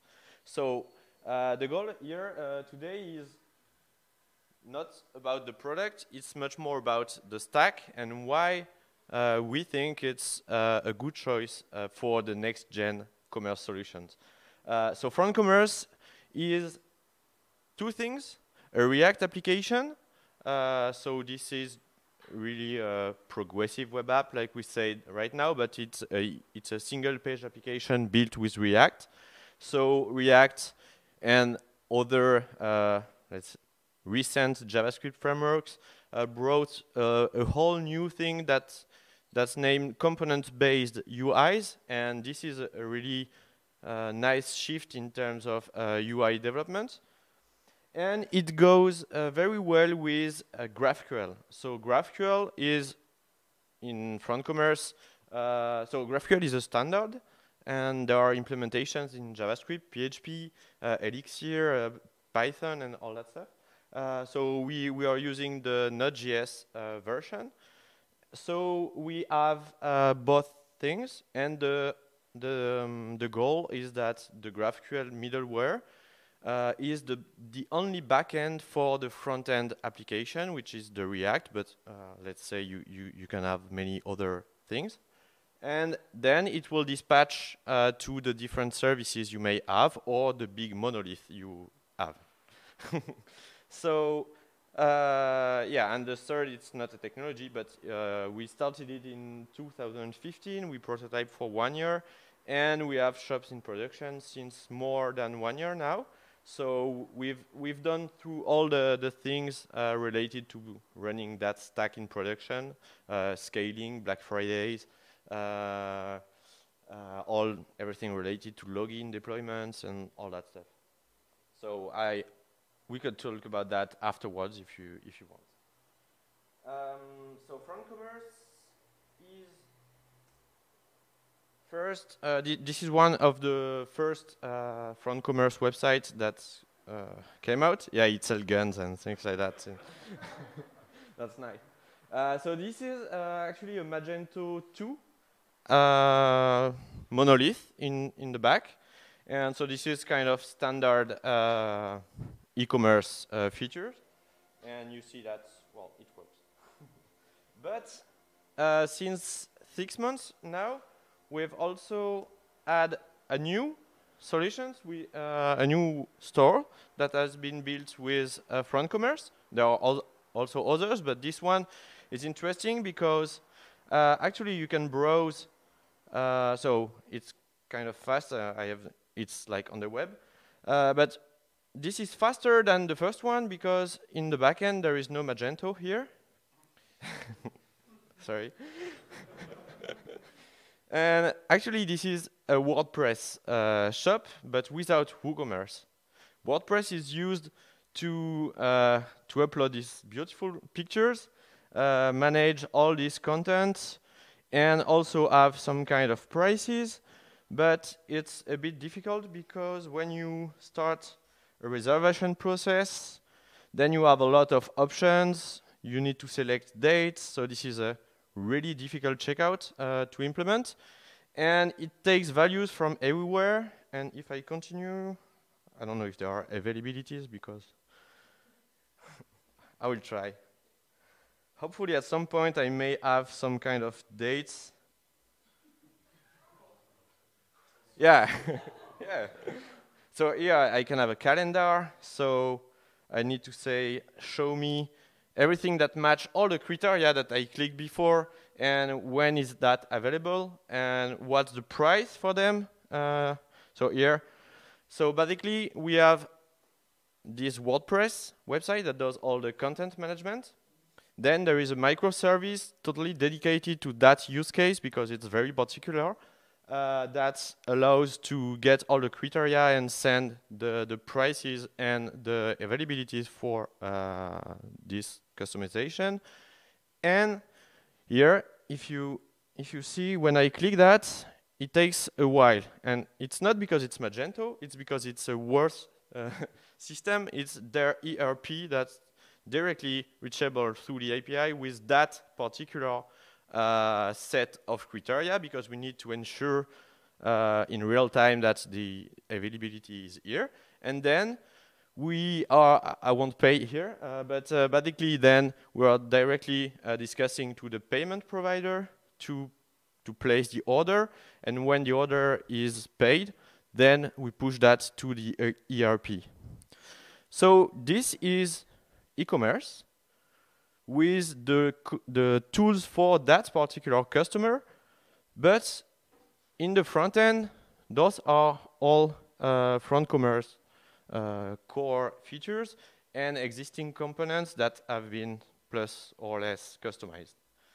So here is why this stack I think is interesting, because as a front-end developer, you will have this kind of local style guide where you can see all your components. I said that that was a component-based workflow. So I can say this is my default alert, but there is a success state, which is green, an error state, which is orange also, a gray one. And what happens with those edge cases that you may are used to put in your unit tests? Like if I have a lot of content, the first time that was very ugly, but then here is how we did that. So as a front-end developer, you could just expandable card. So if I go to the expandable card, by default it looks like that. But then if I don't know, I will add some content here, and I save, I see the update live here. So I don't know if I want to make it strong here.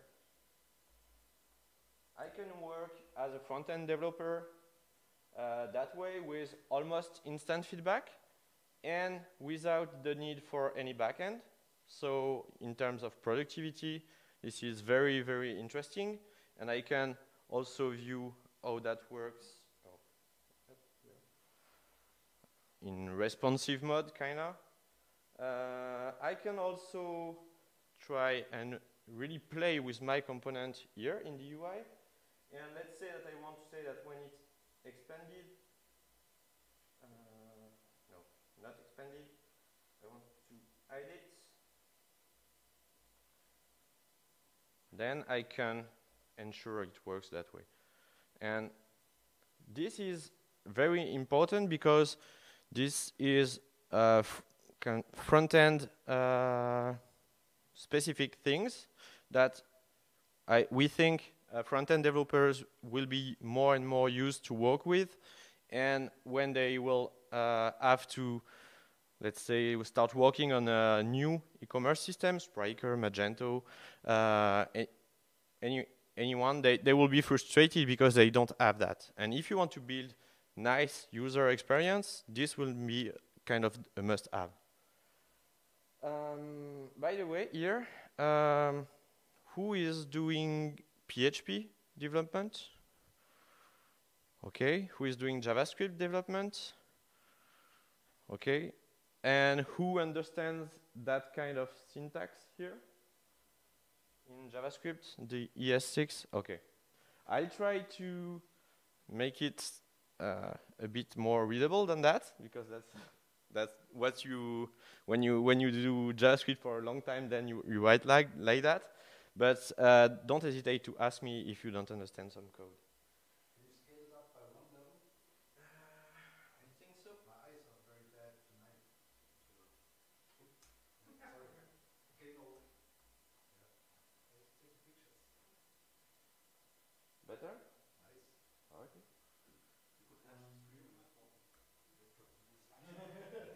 So something that I don't know how to scale that, but that will be fast. This expandable card here is React code, so this is a React component, and the kind of unit tests that we saw earlier is that. This is a story, so we say here is the default use case, and here is how to use that in that default use case. And it acts also as documentation for the future developers that will came here. And if you find a new edge case, you can just add one, and that will work. And also in a component directory, so this is our choice in front commerce, but we really think it allows to have everything collocated here. So we saw the component, its story, and then here we have its styles. So we use Sass, but those are the styles for that. That component was what we name a UI component, but it starts being more interesting when you come to, let's say, more business components. So this is a mini cart item that's displayed in the UI. So here is how it's by default, and where there are two items in that. we can have more cases. And here, in that case, we might have, okay, I take the first one that I have here. It's not very important. This is, the component is a bit complicated, but this is what allows you to do a Stripe checkout. So the component is a bit complex, but actually this is a React component that displays, well, things. And there is a code form here with data, styles here, and the story, of course. And here we are mocking something named an Apollo decorator. Basically, we are mocking a GraphQL endpoint, remote endpoint. So here we say, when you, the Stripe component, will do a GraphQL request to the backend, when you will ask a client secret for a Stripe payment token, then you will have this value. We can, that way, mock the server to say, let's say, if there is an error, if it's very slow, if it's loading, and then you can simulate a lot of things, and you don't hit a backend. And also, because this component did some kind of GraphQL query, we have collocated the GraphQL query in the same directory. So here we have kind of like the SQL query made by that component, and this is in a, let's say, technology agnostic description. So that was the part for the front end. Just keep that in memory, because this is strictly typed. So you can have tools that say that maybe here I've made a typo. So as a front-end developer, I will see my mistake very early, and then I can communicate with back-end developer more easily because I have tooling for that. So now that was for GraphQL on the front end, and I will show you why, if you have a good API, building a GraphQL endpoint for front-end developers is kind of easy and, in my opinion, a good thing to do. So Front Commerce is a paid version. I mean, there is a license, so you get access to the code, as we see, but you cannot use that tomorrow if you want. So in the documentation somewhere here, okay, we have a link to something named Front Commerce Lite, which is basically the same concepts, and it's used so you could understand this technology and start very easily to start working with that without configuring Webpack, Babel, all that new things that you might have seen on some blog posts that say that sucks. So we are going to use that. Basically, it's an e-commerce application. I don't know if that works. No, I need to start it.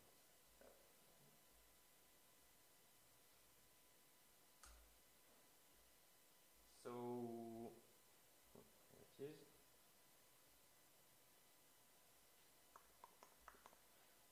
So this is a very simple e-commerce application. You do git clone, npm install, and npm start. You will see that. And a coffee you will have also. So basically here I fetch products, I see them on the home page, I can browse their product page, which is very simple, like designers show you in the first stage of a design. Then the customer comes and say, oh, but I need that, and that feature. I can add that to the cart here. And I cannot do checkout because that's a light version and we don't really care about all that features. But here I read information to display products, and then I do what's named in GraphQL a mutation, so I mutated the state of something. And also in the front end, because we're microservice ready, I have some random information of fake user data here from another microservice. That's great. And this is. So this information are coming from here. This GraphQL endpoint. So I asked for the category. Oh, I misspoke.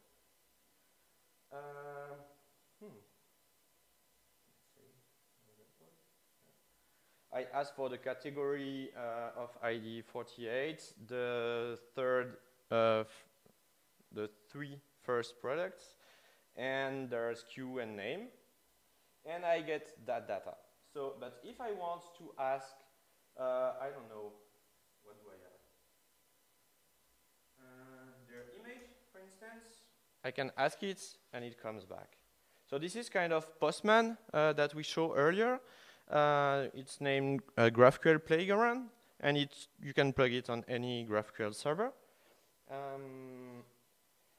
And basically what we can see is that as a front-end developer, when a front-end developer will ask, or a client will ask some data, there are only those data that will go into internet.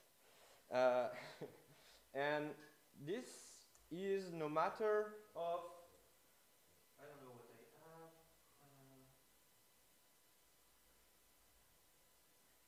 Upsell products. I don't know if I have upsell products. Like, I can go very, very deep into the graph and get all the information that I want. So those information actually comes from Magento, but we'll see that we can change that. Also, this tool has also some kind of documentation. So from the schema, which is strictly typed, a GraphQL schema is typed, you can have some comments, so some typing, so you know what are the mandatory parameters and optional parameters also. I don't know, here. In my category, for instance, the layers, this is a query input, and a query input type has all those kind of parameters, so I can change them. Also, I can search here if I want, I don't know, cart. I can see all the types, and so this is very convenient for front-end developers. And actually, it acts as a contract between back-end and front-end developers. And we can start with fake data in that. Then front-end developers do their thing, back-end developers do their thing. And hopefully that works. Hopefully. So this was the whole front commerce API. So this is everything that we've implemented into front commerce. There are also mutations, add item to cart, and all that stuff. And actually, I don't have the code here on my machine. So this is something named GraphQL remote schema stitching. So basically, it's take that GraphQL schema there on that server, put it in my bigger graph. But then I can also have my store information. I think it's here.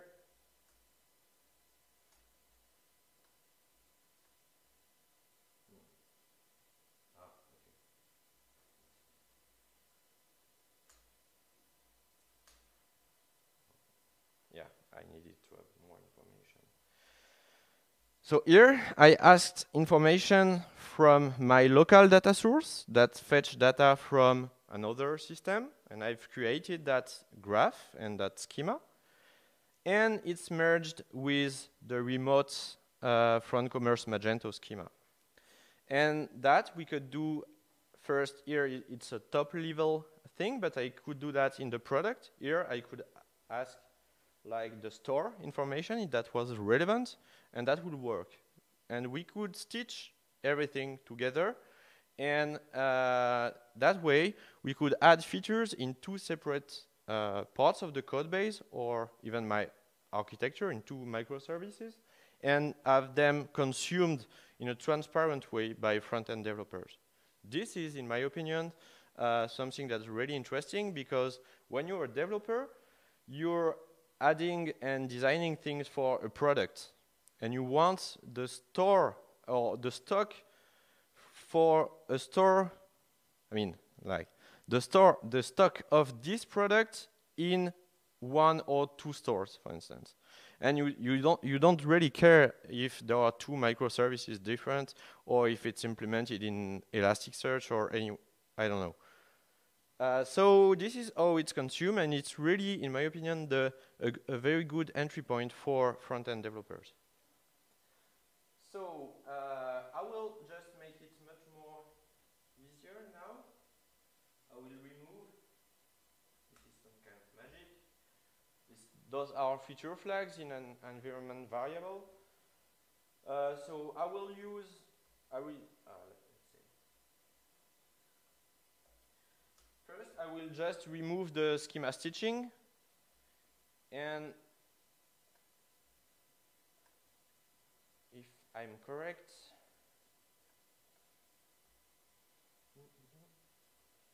we should see that actually there is nothing really in my graph because we've done some work in front commerce. So here there are just the store information. So if I run this query again, I will have an error saying that there is no category top level query on that thing. So I can comment it.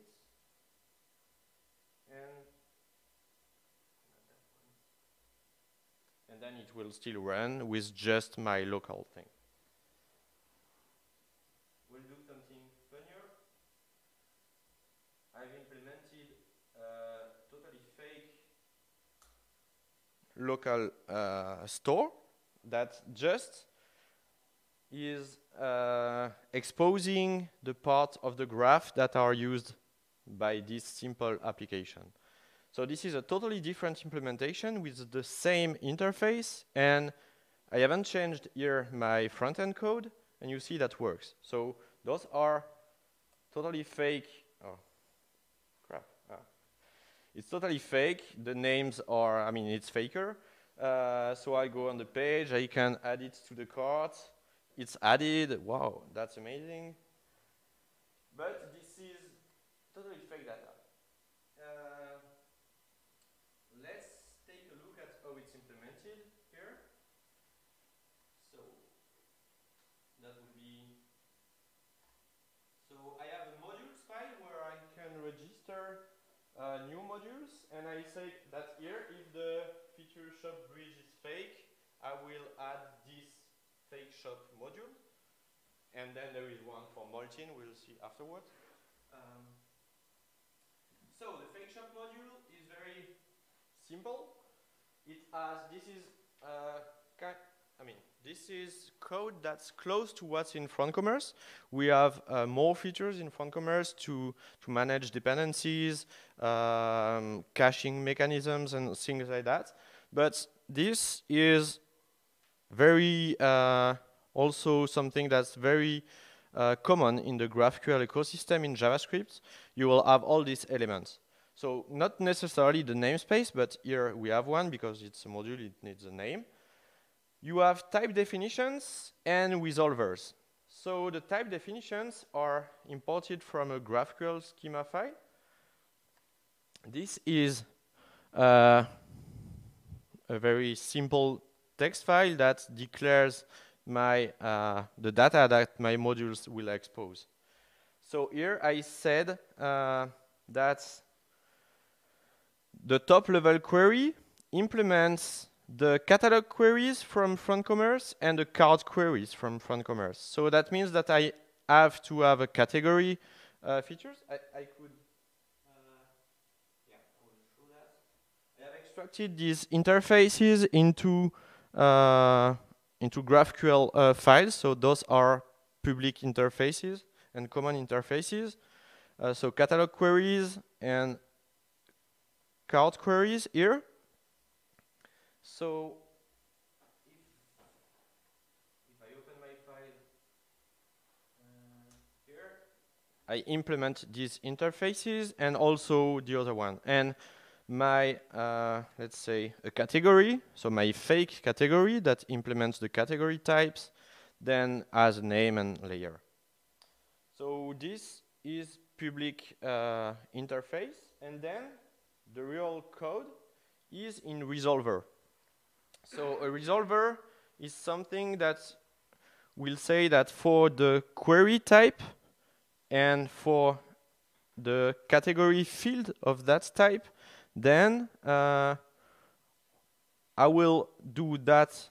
Well, this one is much more easier. For the product, the top level product, I have a SKU parameter here. So I will use that to find the product in the catalog.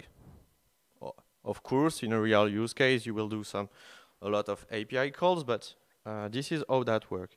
And that was the top level query, but I can say that for any, let's say, any cart item, the quantity will be 1, because I haven't handled adding multiple things in the cart. And I can also convert data. And that means that no matter where the fake cart item is fetched from and where it's exposed, if it's in the cart query or in my previous order that has a cart item, then every time this will be called when a front-end developer, no matter where in the graph, will try to get a quantity for a fake cart item. Okay, so that was for these resolvers. But now let's say that we have a real API in the back. I will use here. I will change that. I will use multi.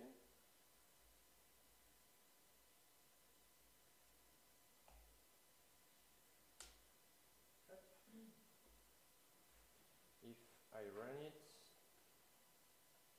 I will still see, hopefully, all the products here. But those are products from my Molten backend, so I had to find some pictures. And here, if I send add to cart mutation, I don't think I can do it. Anyway, here, trust me, it says unknown type cart. And hopefully, if I had the tooling set up on that project, I will have seen it before going in production. But actually, it said me that Molten doesn't have any cart types. So if I go into the backend of the Molten implementation here, I could have seen that very easily because the type query doesn't implement the catalog cart. And then the implementation in a real use case, well, that's not a real use case. Actually, most of that logic, which is very related to Molten, that could be extracted into pure JavaScript code that could be reused in any JavaScript solution or imported from any JavaScript implementation. And here it's just a tiny layer that says that when you ask a layer from a Molten category to fetch data, you will just do that call. And this is a Molten call, but that's very easy to do. I try to go fast because that's the first time I do that, and as I said earlier, I'm very bad at time management, so I'm just half the talk, but I think we need to go faster. So I will just hopefully go to my implementation, and you won't see me typing very fast. Okay, so here I should have a simple CMS module, and in my end I will go back to Magento here and start it again. Okay, so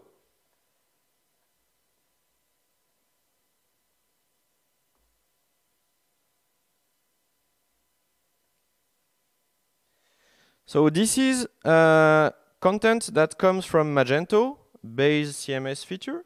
I don't have extracted any kind of interfaces in GraphQL, but I've created a kind of new new feature that does almost the same, but in a better way, because like in e-commerce, if you want to start building nice shops, of course, there are awesome e-commerce backends that know how to do B2B e-commerce, very custom features, and that scale with a lot of products. But there are also people in the marketing team that say, okay, but your CMS here, it just sucks. So, okay, you have like the best-in-class e-commerce solution, but I cannot drop my big image like that to be on the front end. And then you will have maybe a totally specialized content management system for that part. And maybe there are also other people that will do some kind of predictive analytics, and they would like, and all that people would like to merge everything together. So here, I've implemented a very awesome content management system that says in almost the same thing that for these identifiers, I want the title, the content, and also the source code. So here, the source code is Markdown, because marketing people love Markdown. And we need to display HTML on the front end. So this is something that will take files in Markdown, call an API to transform them to HTML, and then display that on the front page.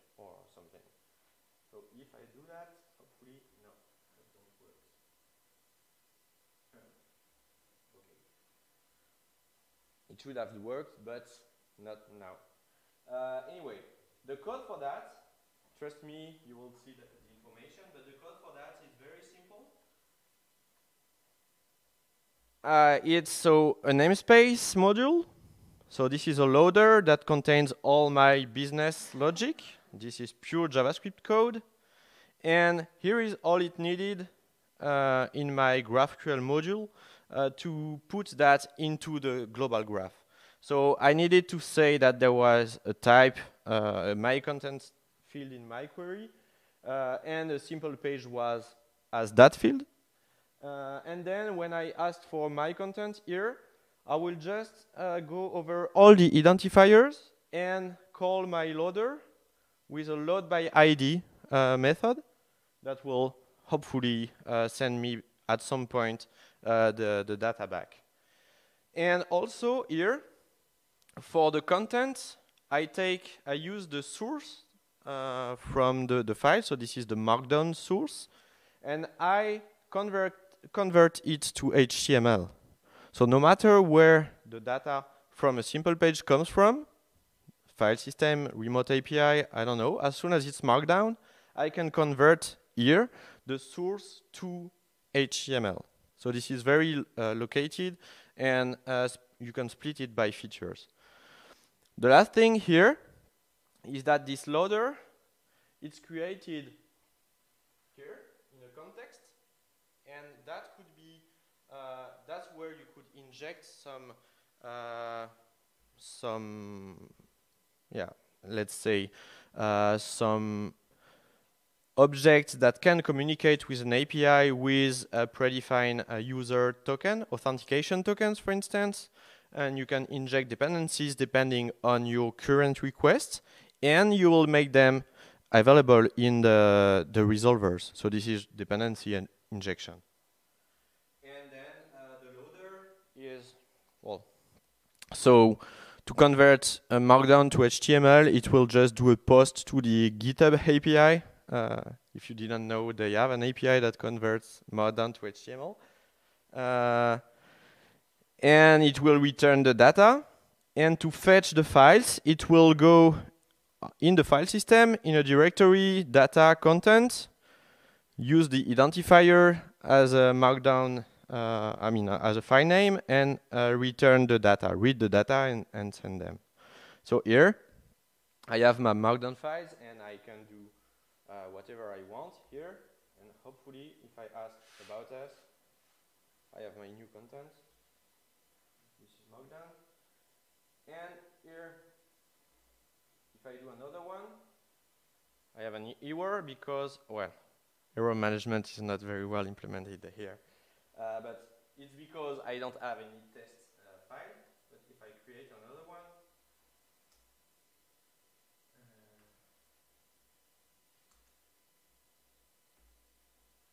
hopefully. Ah, crap. Oh no. Oh, that was so ugly that my server crashed. So don't do that at home. This is JavaScript.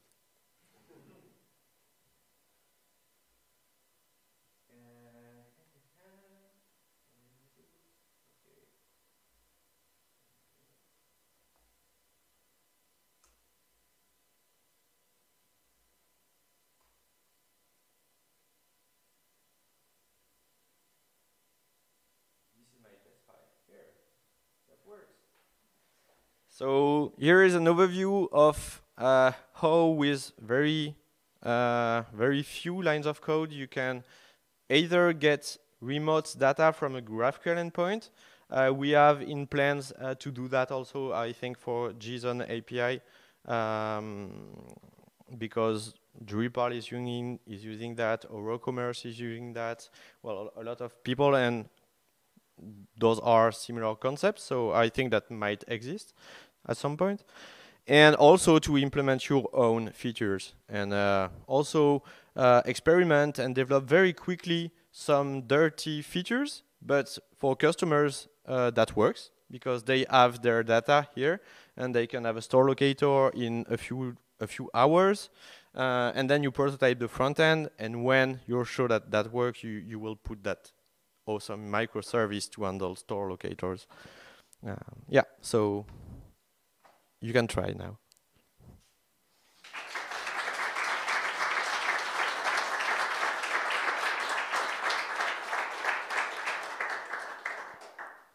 Are there any questions? Yes.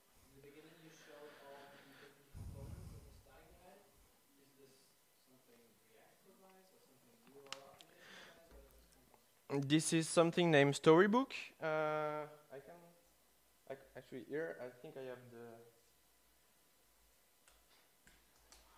have the latest version on that project, and this is a tool that allows you to build those components. First it was for React, but now there are implementations and adapters for Vue.js, Angular, React Native also, and their new interface. It was released, I think, a few weeks ago. It's much more nicer. Here. Oh, crap. You could have everything. So you can have directories. You can have Markdown. You can zoom. You can switch also like the background. You can have a lot of plugins here that shows you content. Like for instance, in FrontCommerce, we have a custom plugin here that allows you to switch language. So it analyzes the strings that you have, the internationalized strings that you have, and it allows you to see if, like, you guys are German, so most of the time German language breaks all the UI. So, so yeah, this is for those use cases. Sorry, I don't speak German at all. Other questions? Yes? Just to confirm, the e-commerce functionality specific, for example, checkout, this is provided by you, right? Or does it come from someone else? Yes, right. I mean, for now, FrontCommerce has a core, a very small core. So if you remove almost everything and you just have the core, you have a naked graph. And then we have, for now, a Magento 2 module that covers most of the Magento 2 features. And then we also, like in the next few months, we will have the first Magento 1 stores and adapters.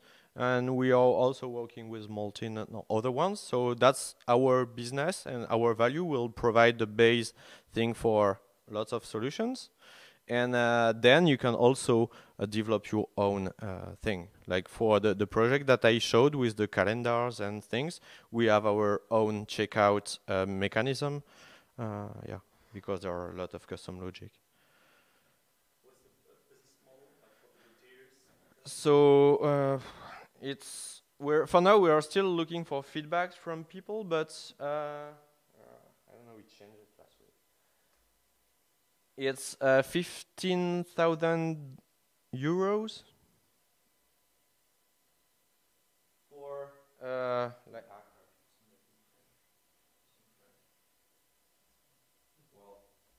Anyway, we'll continue afterwards. But basically, you have a one-time fee, and then you can have updates every year for 6,000 euros. And we do also some kind of support if needed, trainings and all that stuff. But yes. Is it on premises then? Or? It's really you get the license to then do of whatever you want. It's like an open source software, but you just need to pay for that. So you get the code, it's unobfuscated, you can deploy wherever you want. And right now we are looking for partners that knows solutions, let's say Spryker or I don't know, because I think that in the long run we don't want to be expert in each technology. We know Magento very well, WordPress also, but not all, that's impossible. And for instance, Magento 1 is developed by a partner, and they do the connector on Magento side.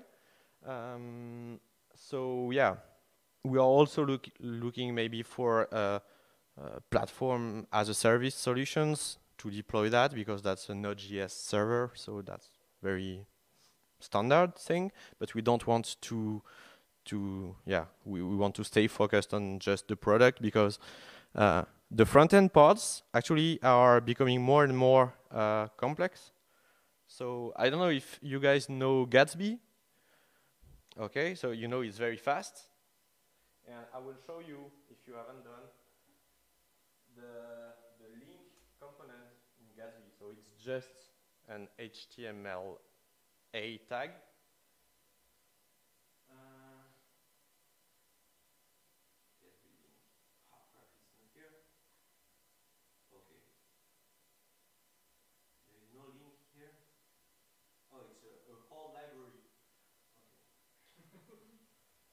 So this is the Gatsby link code base that allows you to preload the next page very fast and do all that kind of optimization for you.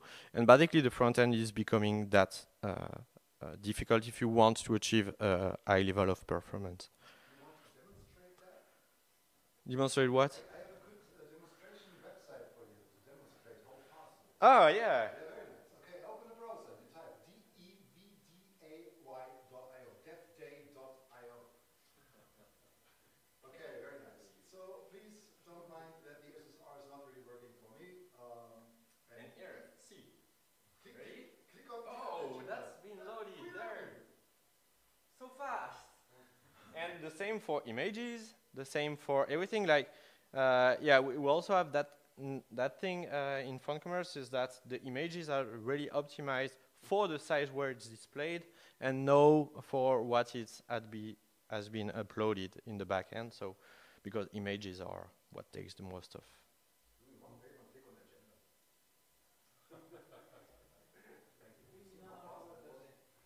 Yeah. I can even zoom in. Responsive. Wow. Thank you so much.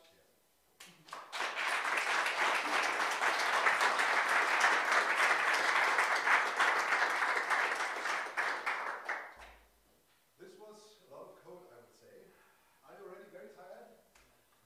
Because what we would like to do, talk with you, we would like to give away some t-shirts. So even though I had 3 hours to think about how to do it, I did not come up with a good method. But what I would say is, Tom,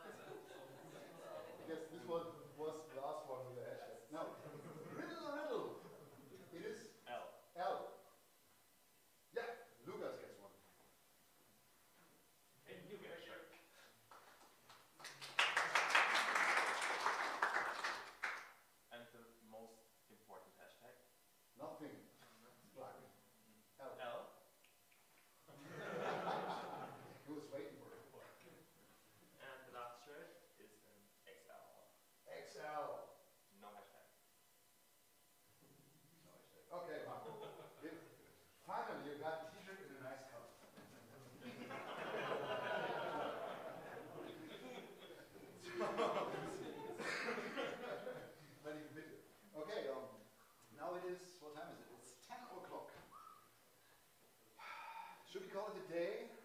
Yes, yes, okay. Many people are knowing. Or do our speakers definitely persist on doing the panel discussion? Because then we could do the panel discussion over Grimsh's door, where there is beer. If you want so. I would say this was it for today. We're closing up here. So you can stay longer, a little bit longer if you want, and have another beer with us here. And then I would say, if you don't have anything to do, let's go to the Grimsh's door, have another drink on us. Okay. If you want to talk to Tom. This is Tom. Thank you for coming. What could we improve, actually? If there's anything we could improve, and I guess there's a lot, tell us on Twitter, tell us on the meetup, everywhere you want. If you took some pictures, please upload them on meetup.com or tweet them or, use social media channels. Follow us on Facebook, follow us on Twitter. Our handle is coding_Berlin. The other one is some freelance. And if you by any chance in Stuttgart, Leipzig, Faro, Lissabon, Düsseldorf, or Porto? Yeah, Porto. You can also find us there because we call it coding in the city. Anything I forgot? Any questions now, maybe? No? Next meetup. There are lots of meetups out there. Next coding Berlin. The next coding Berlin meetup. This is what you always announce, but we don't have it. Okay. So the next conference I can recommend is the Dev Day, which is happening at Festa Kreuzberg. Yes, question. There is also next week the Code Talks commerce on Thursday and Friday. I heard there is a brilliant speaker at Code Talks on Friday at 12. No, Thursday at 5. You're Thursday 5, I'm Friday 12. Okay, very nice. Go there, the tickets are cheap. It's 400 euros or something. I don't know, 200, I don't know. That way is really cheap. If you remember I cannot remember. Do you remember the code that I showed? Let there be code. Let there be code. Okay, if you use this one, you get there for free. Carla, you wanted to tweet about your winnings, your prize, your whatever you call it. Yeah, you can do it. Thank you. I will try to share the live stream as soon as I can. Oh, there are also 98 people have played it, and don't know why. The audio was quite bad. Thank you so much for coming. We'll announce the next meetup soon. Is there any topic wish? Any special like front end? We already had GraphQL and Kubernetes and everything. So blockchain, I can recommend blockchain. I use blockchain as a hashtag on that. Anything? The first one wins. Topic? Test automation. Test automation. What's for Golang, Elixir, obscure programming languages. Okay, if you don't come up with anything besides test automation, It's your fault. not yours. I will consider. Okay, very nice. Say goodbye to Tom, say goodbye to me if you're leaving, and